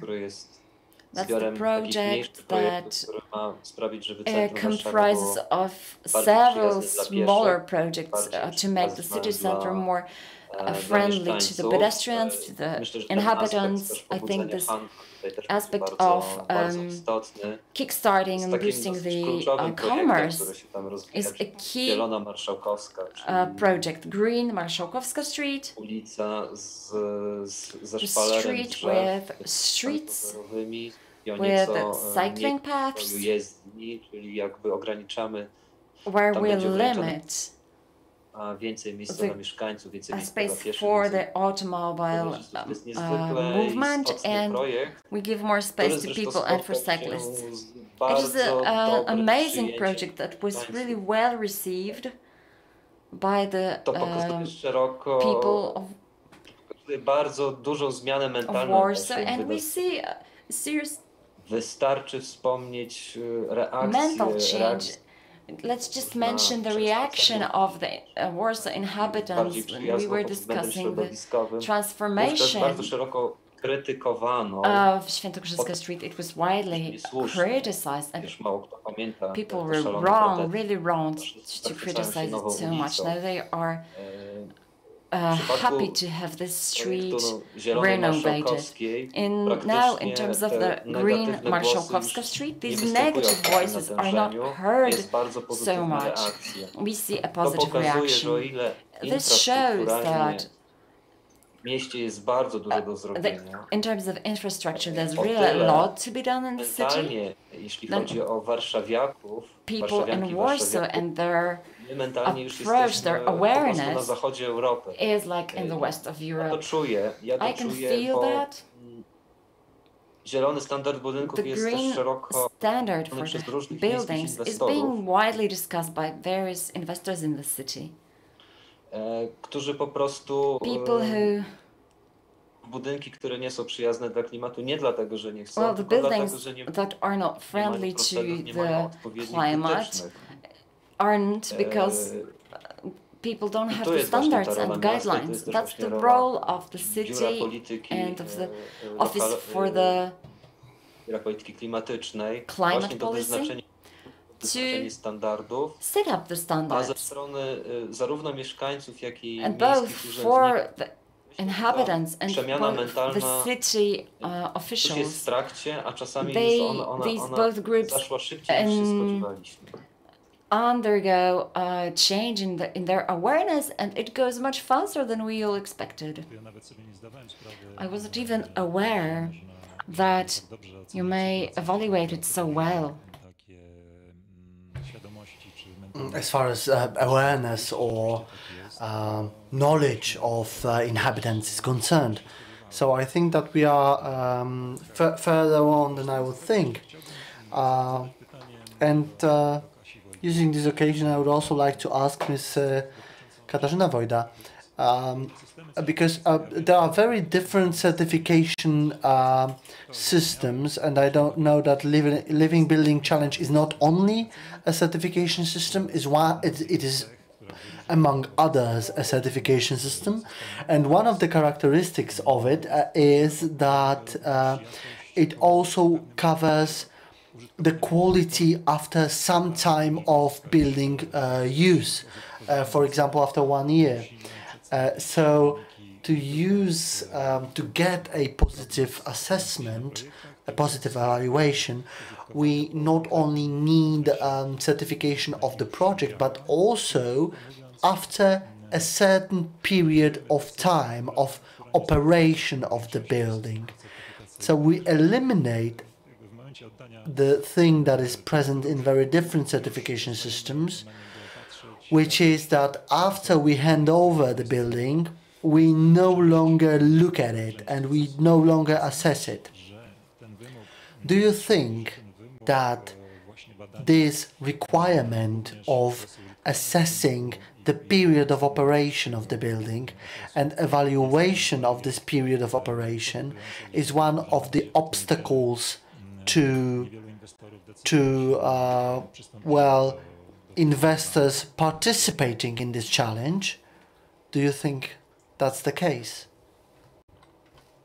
Thank you for that question, Piotr, because I completely forgot to mention that a very important aspect of a living building challenge approach, that this is performance-based approach. And this is absolutely true, that, and this is what differs the whole standard from all the other under its umbrella, as I mentioned, that you need to observe the building for minimum 12 months to even consider getting the certification. And what has been changed recently, just to give additional incentive to investors to brag about the fact that they are working on it when the building is already ready to use, is kind of a letter or statement that you can, or stamp called LBC ready, that when the project is finished and the building is built, it can get this stamp, but only after 12 months it can get the really certificate. But coming back to your question, I don't think that this is the obstacle. I think that this,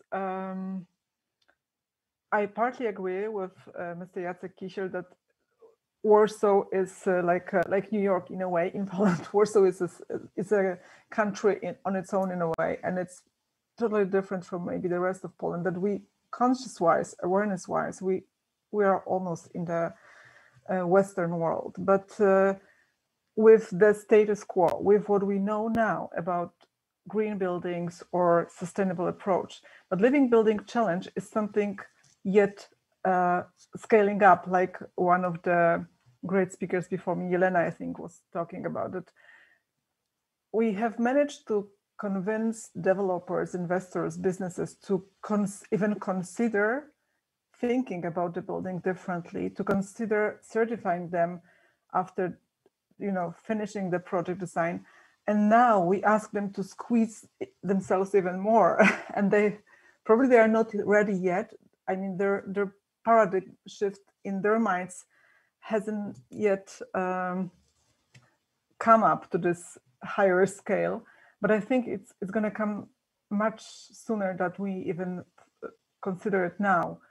And I don't know if it's sad as it may seem, or maybe that's let's look at the bright side of the whole pandemic situation. And everything that will be done now has to be done with a really thoughtful approach to really make these places better places, that to make this criteria of creating a building, a society, as urban space, that because of the fact it is created, it makes the spot, the place, the building, and the surroundings a better place.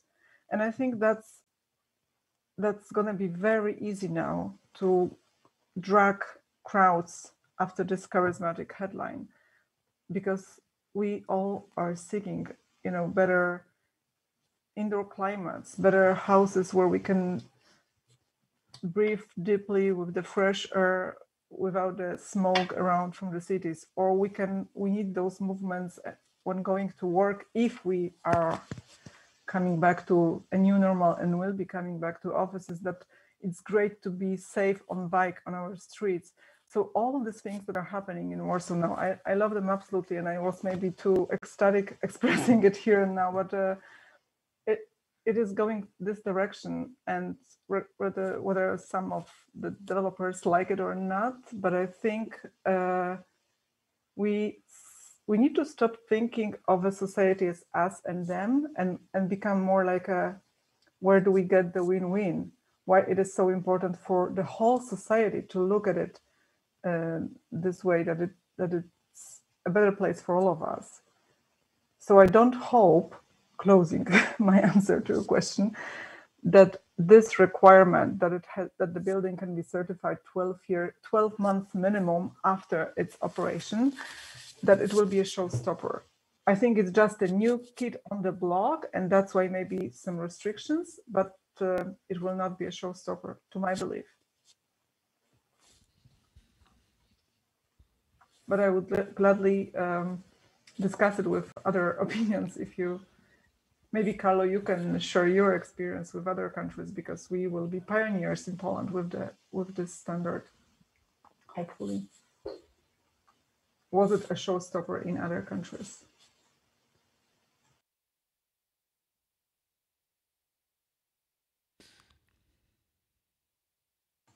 Hello? Hello? Okay. W takim razie Great. to pytanie trochę zawisło. Myślę, So, temat bardzo chętnie jeszcze this question was left hanging, really, but we will still come back to it, probably. We don't have much time for discussion, but as far as presentations from the second part are concerned, there is a question either to Urszula or to Mateusz. Mateusz talked something about what is crucial for the success of a development, and it is important in the early project stage, design stage, to make decisions which allow us to have a general direction as far as creating the structure, the orientation, the direction of the building, the energy sources decisions, as well as permaculture solutions, water management solutions.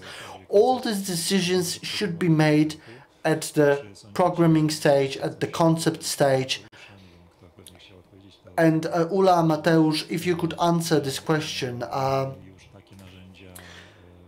if we have such tools at our disposal, or if they are already somewhere there waiting for us, what it looks like from the Polish perspective and from the Danish perspective. But please keep it brief because we don't have much time, but I do want you to take the floor. Know who should go first, Mateusz? I can maybe briefly comment on that. I mean, it's true. It's totally crucial to implement all these concepts in the beginning of the design process. It's not something that can be added later on, and that would never end up in any sustainable or regenerative design.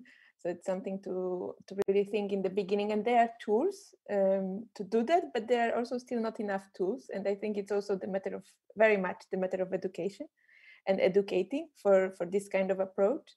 But also it means that the first phase, the design phase, is extended, and someone has to pay for that. And as I was trying to show in my presentation, that the architects here in Denmark, they somehow try to deal with these extra costs, and they probably have a little bit better conditions in terms of all the funding which is available here for architects from the state, but also from private entities which are trying to support such solutions, because it's very much the matter of know-how and having examples and case studies that it's also can be used to convince the developers, for example, that it's possible to do this kind of things. Because it's very often, and I know that also from my PhD, which was more investing in the Netherlands and German situation, that it's very often the kind of barrier is that the client that doesn't want certain solutions or that doesn't believe that it's possible.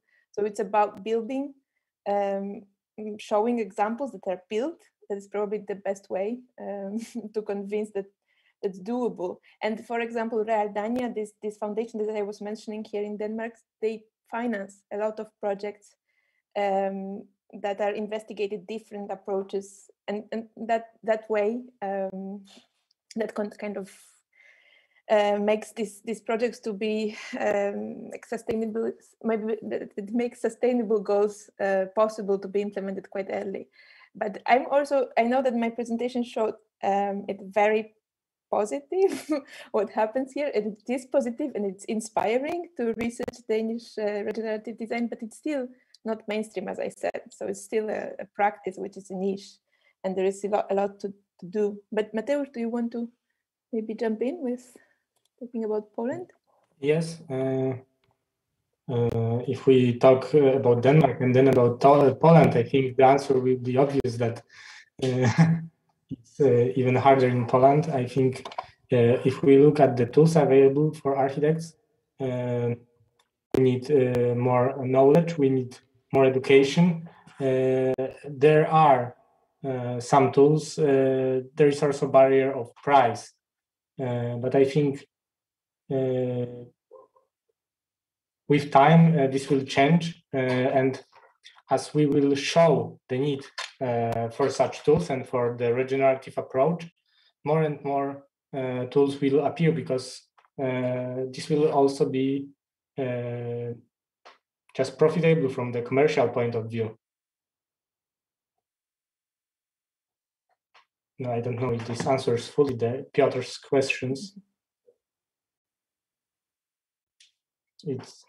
I hand it to you.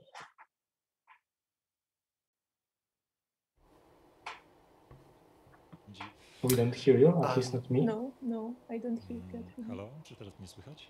Can you hear me now? Yes.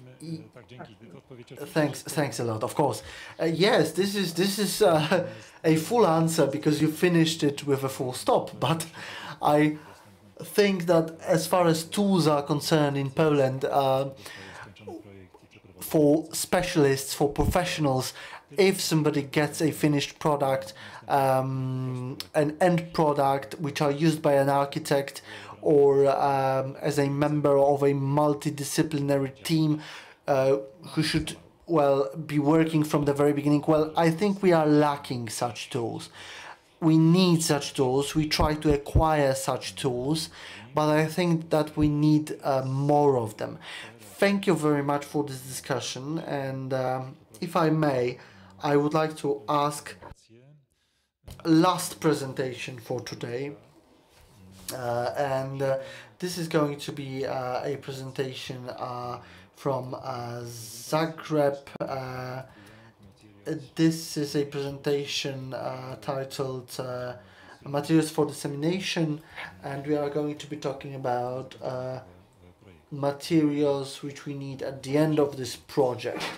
So good afternoon, and I would like to invite you to take the floor. Hi, hello. Thank you for the introduction. Can you hear me? And see my slides? I hope this is working. Yes, so my name is Jelena Blajcifer. I work at the University of Zagreb, Faculty of Civil Engineering, and I'm here to really briefly introduce how we communicate the scientific output of the Restore action. The entire work on the communication and dissemination is coordinated by Daniel Friedrich, who is our Restore Science Communication Manager. But he's not just coordinating things, he's really doing a very, very large portion by himself. But to go quickly, I'm just going to give a few numbers with facts and figures about Restore, about the activities that were done over the past 4 years, about the printings we produced to disseminate the results, specifically some other tools that are available online, what the dissemination channels we anticipate in the future, so towards the end of the action, and some even beyond.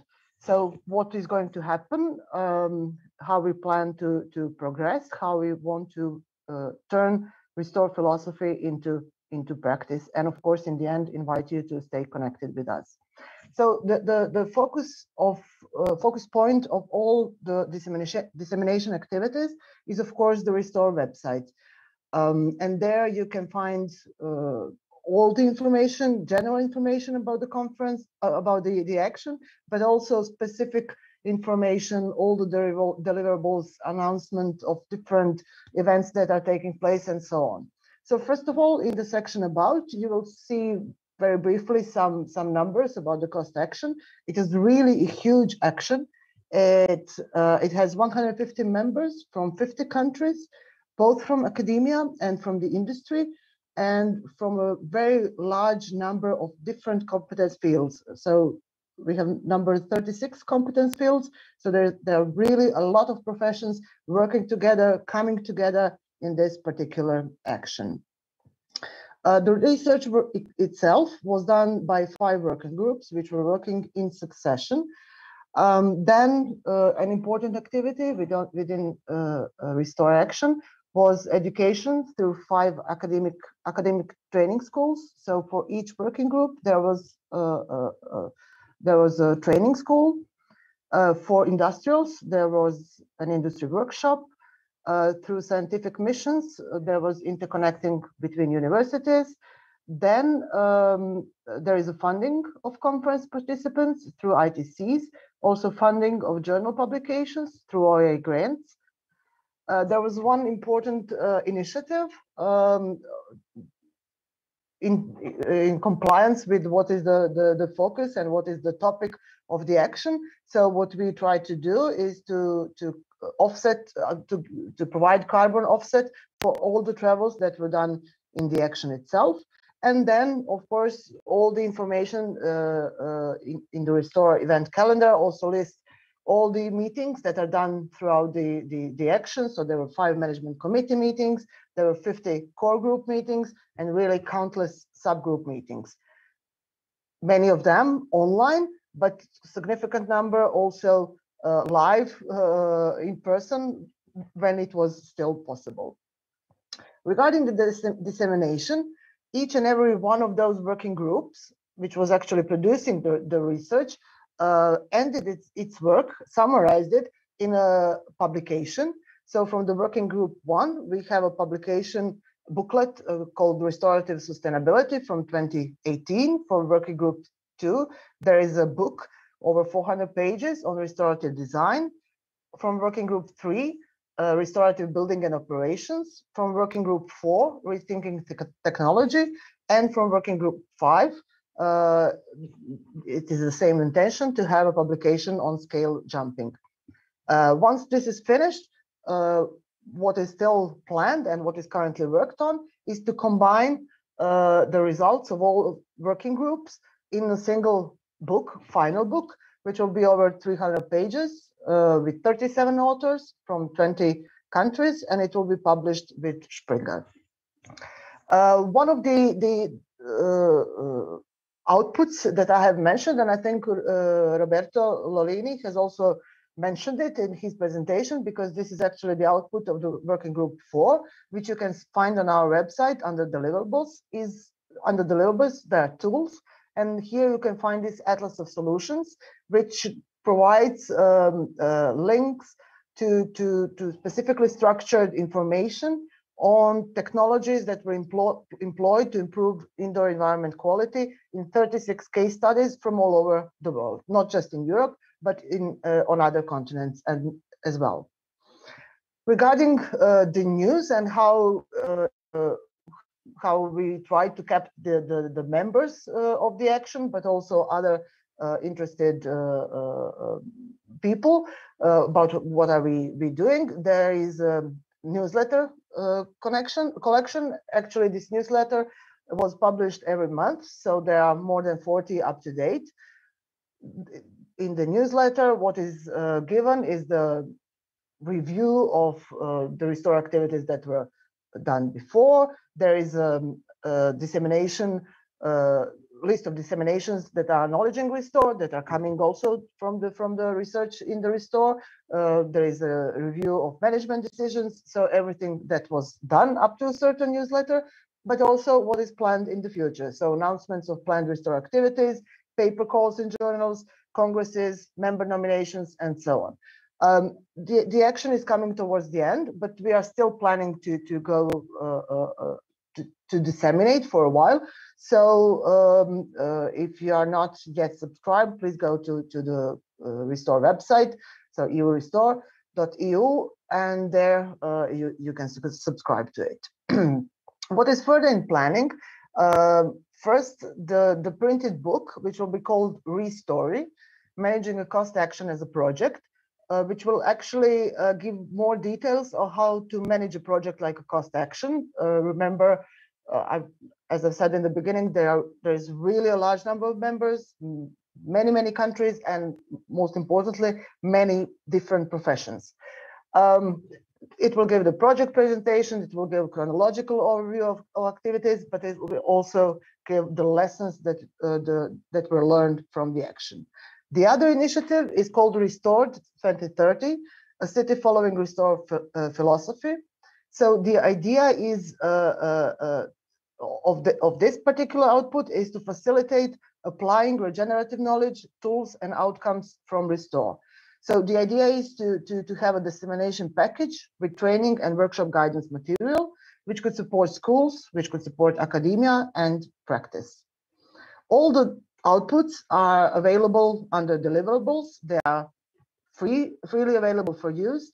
So it includes books, graphics, videos, presentations, many different stuff. For academia, it might be quite important that most of these documents that are freely available are scientifically citable.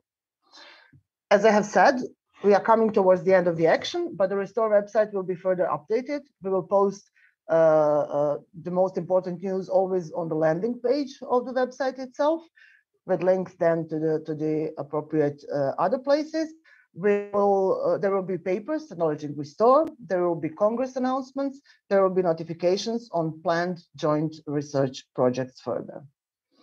And to see how we can put this Restore philosophy that there was a lot of talk about today, how we can really turn it into practice, just a couple of proposals for practical applications of those outputs that I have presented. So first of all, students can, for example, conduct technology assessments from the Atlas of Solutions. There are very nice case studies there, and maybe some further work on it can be done. Lecturers can create their course script with contents from the 5 working group booklets and the subsequent entire book, which will unite everything, which can then be used as an inspiration for industrial managers to really reorient their business. Project managers can take into account the experiences from the Restore book when planning their activities. Universities can expand their teaching concepts with elements from Working Group 5 booklet. And public authorities, politicians, and humanists can draw inspiration from the planned Restored 2030 book. So I invite you all to stay connected with Restore. You can always contact us through the email or keep in touch on the Facebook, Twitter. Also, we are present on the ResearchGate. So that is all. I tried not to be too long. And I thank you for your attention. If you have any questions, do not hesitate to ask.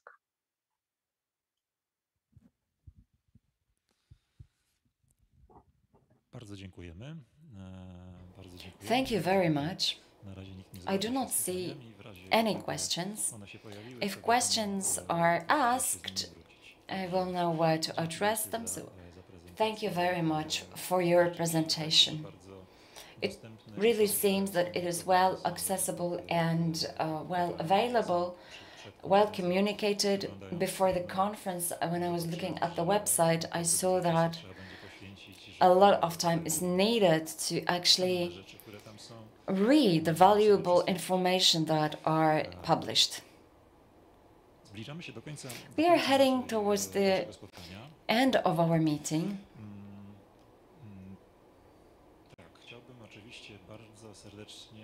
I would really want to thank everyone. I want to thank all the guests and all the speakers, all the meeting participants, and the team that made our transmission, our streaming possible. It has been a challenge for all of us because we have done that for the first time, but we really made, I think, a good job. There were some small disadvantages, some minor mistakes. I think it all went well. I do thank the interpreters and the office staff from the Warsaw branch. Just as Jelena said, I invite you to follow our website because we are planning Polish streaming of the event. We're planning to put these parts on the websites of our society. In an attempt to sum it up, I want to tell you I am really happy that it took place. We need this discussion, and I know that there are these discussions here on the chat that will, I'm sure, be continued. We didn't touch upon a few things in our discussion. I think we didn't speak a lot about how these regenerative solutions or themes should be implemented. We didn't speak about existing buildings. We didn't speak about those protected buildings, the heritage buildings. And I think that these are issues that have to be talked about. There are more of them. I think that there is one another remark to finish off. This conference is taking place during the epidemic, and Ms. Jolana also talked about the epidemic and about ending the epidemic and what it is going to look like afterwards. But the reaction to the epidemic by the people is quite optimistic, because in a situation of such deep-reaching changes, to avoid some ominous scenarios, I think that we know how to change our functioning and that we can change our approach and our mindset. We only need a good impulse. Within a few weeks, our lives changed completely, and it still goes on. So this adaptive capacity of human beings, in spite of all the negative events connected with this epidemic, is a message of hope. But are we going to be concerned with the climate catastrophe as much as with the epidemic? We'll have to wait for it. This is all on our part. If Carlo Battisti wants to take the floor at the end, I would like to ask him to do it. We didn't plan for it in our program, in our schedule, but if you want to take the floor, please do. If not, thank you very much. Thank you very much.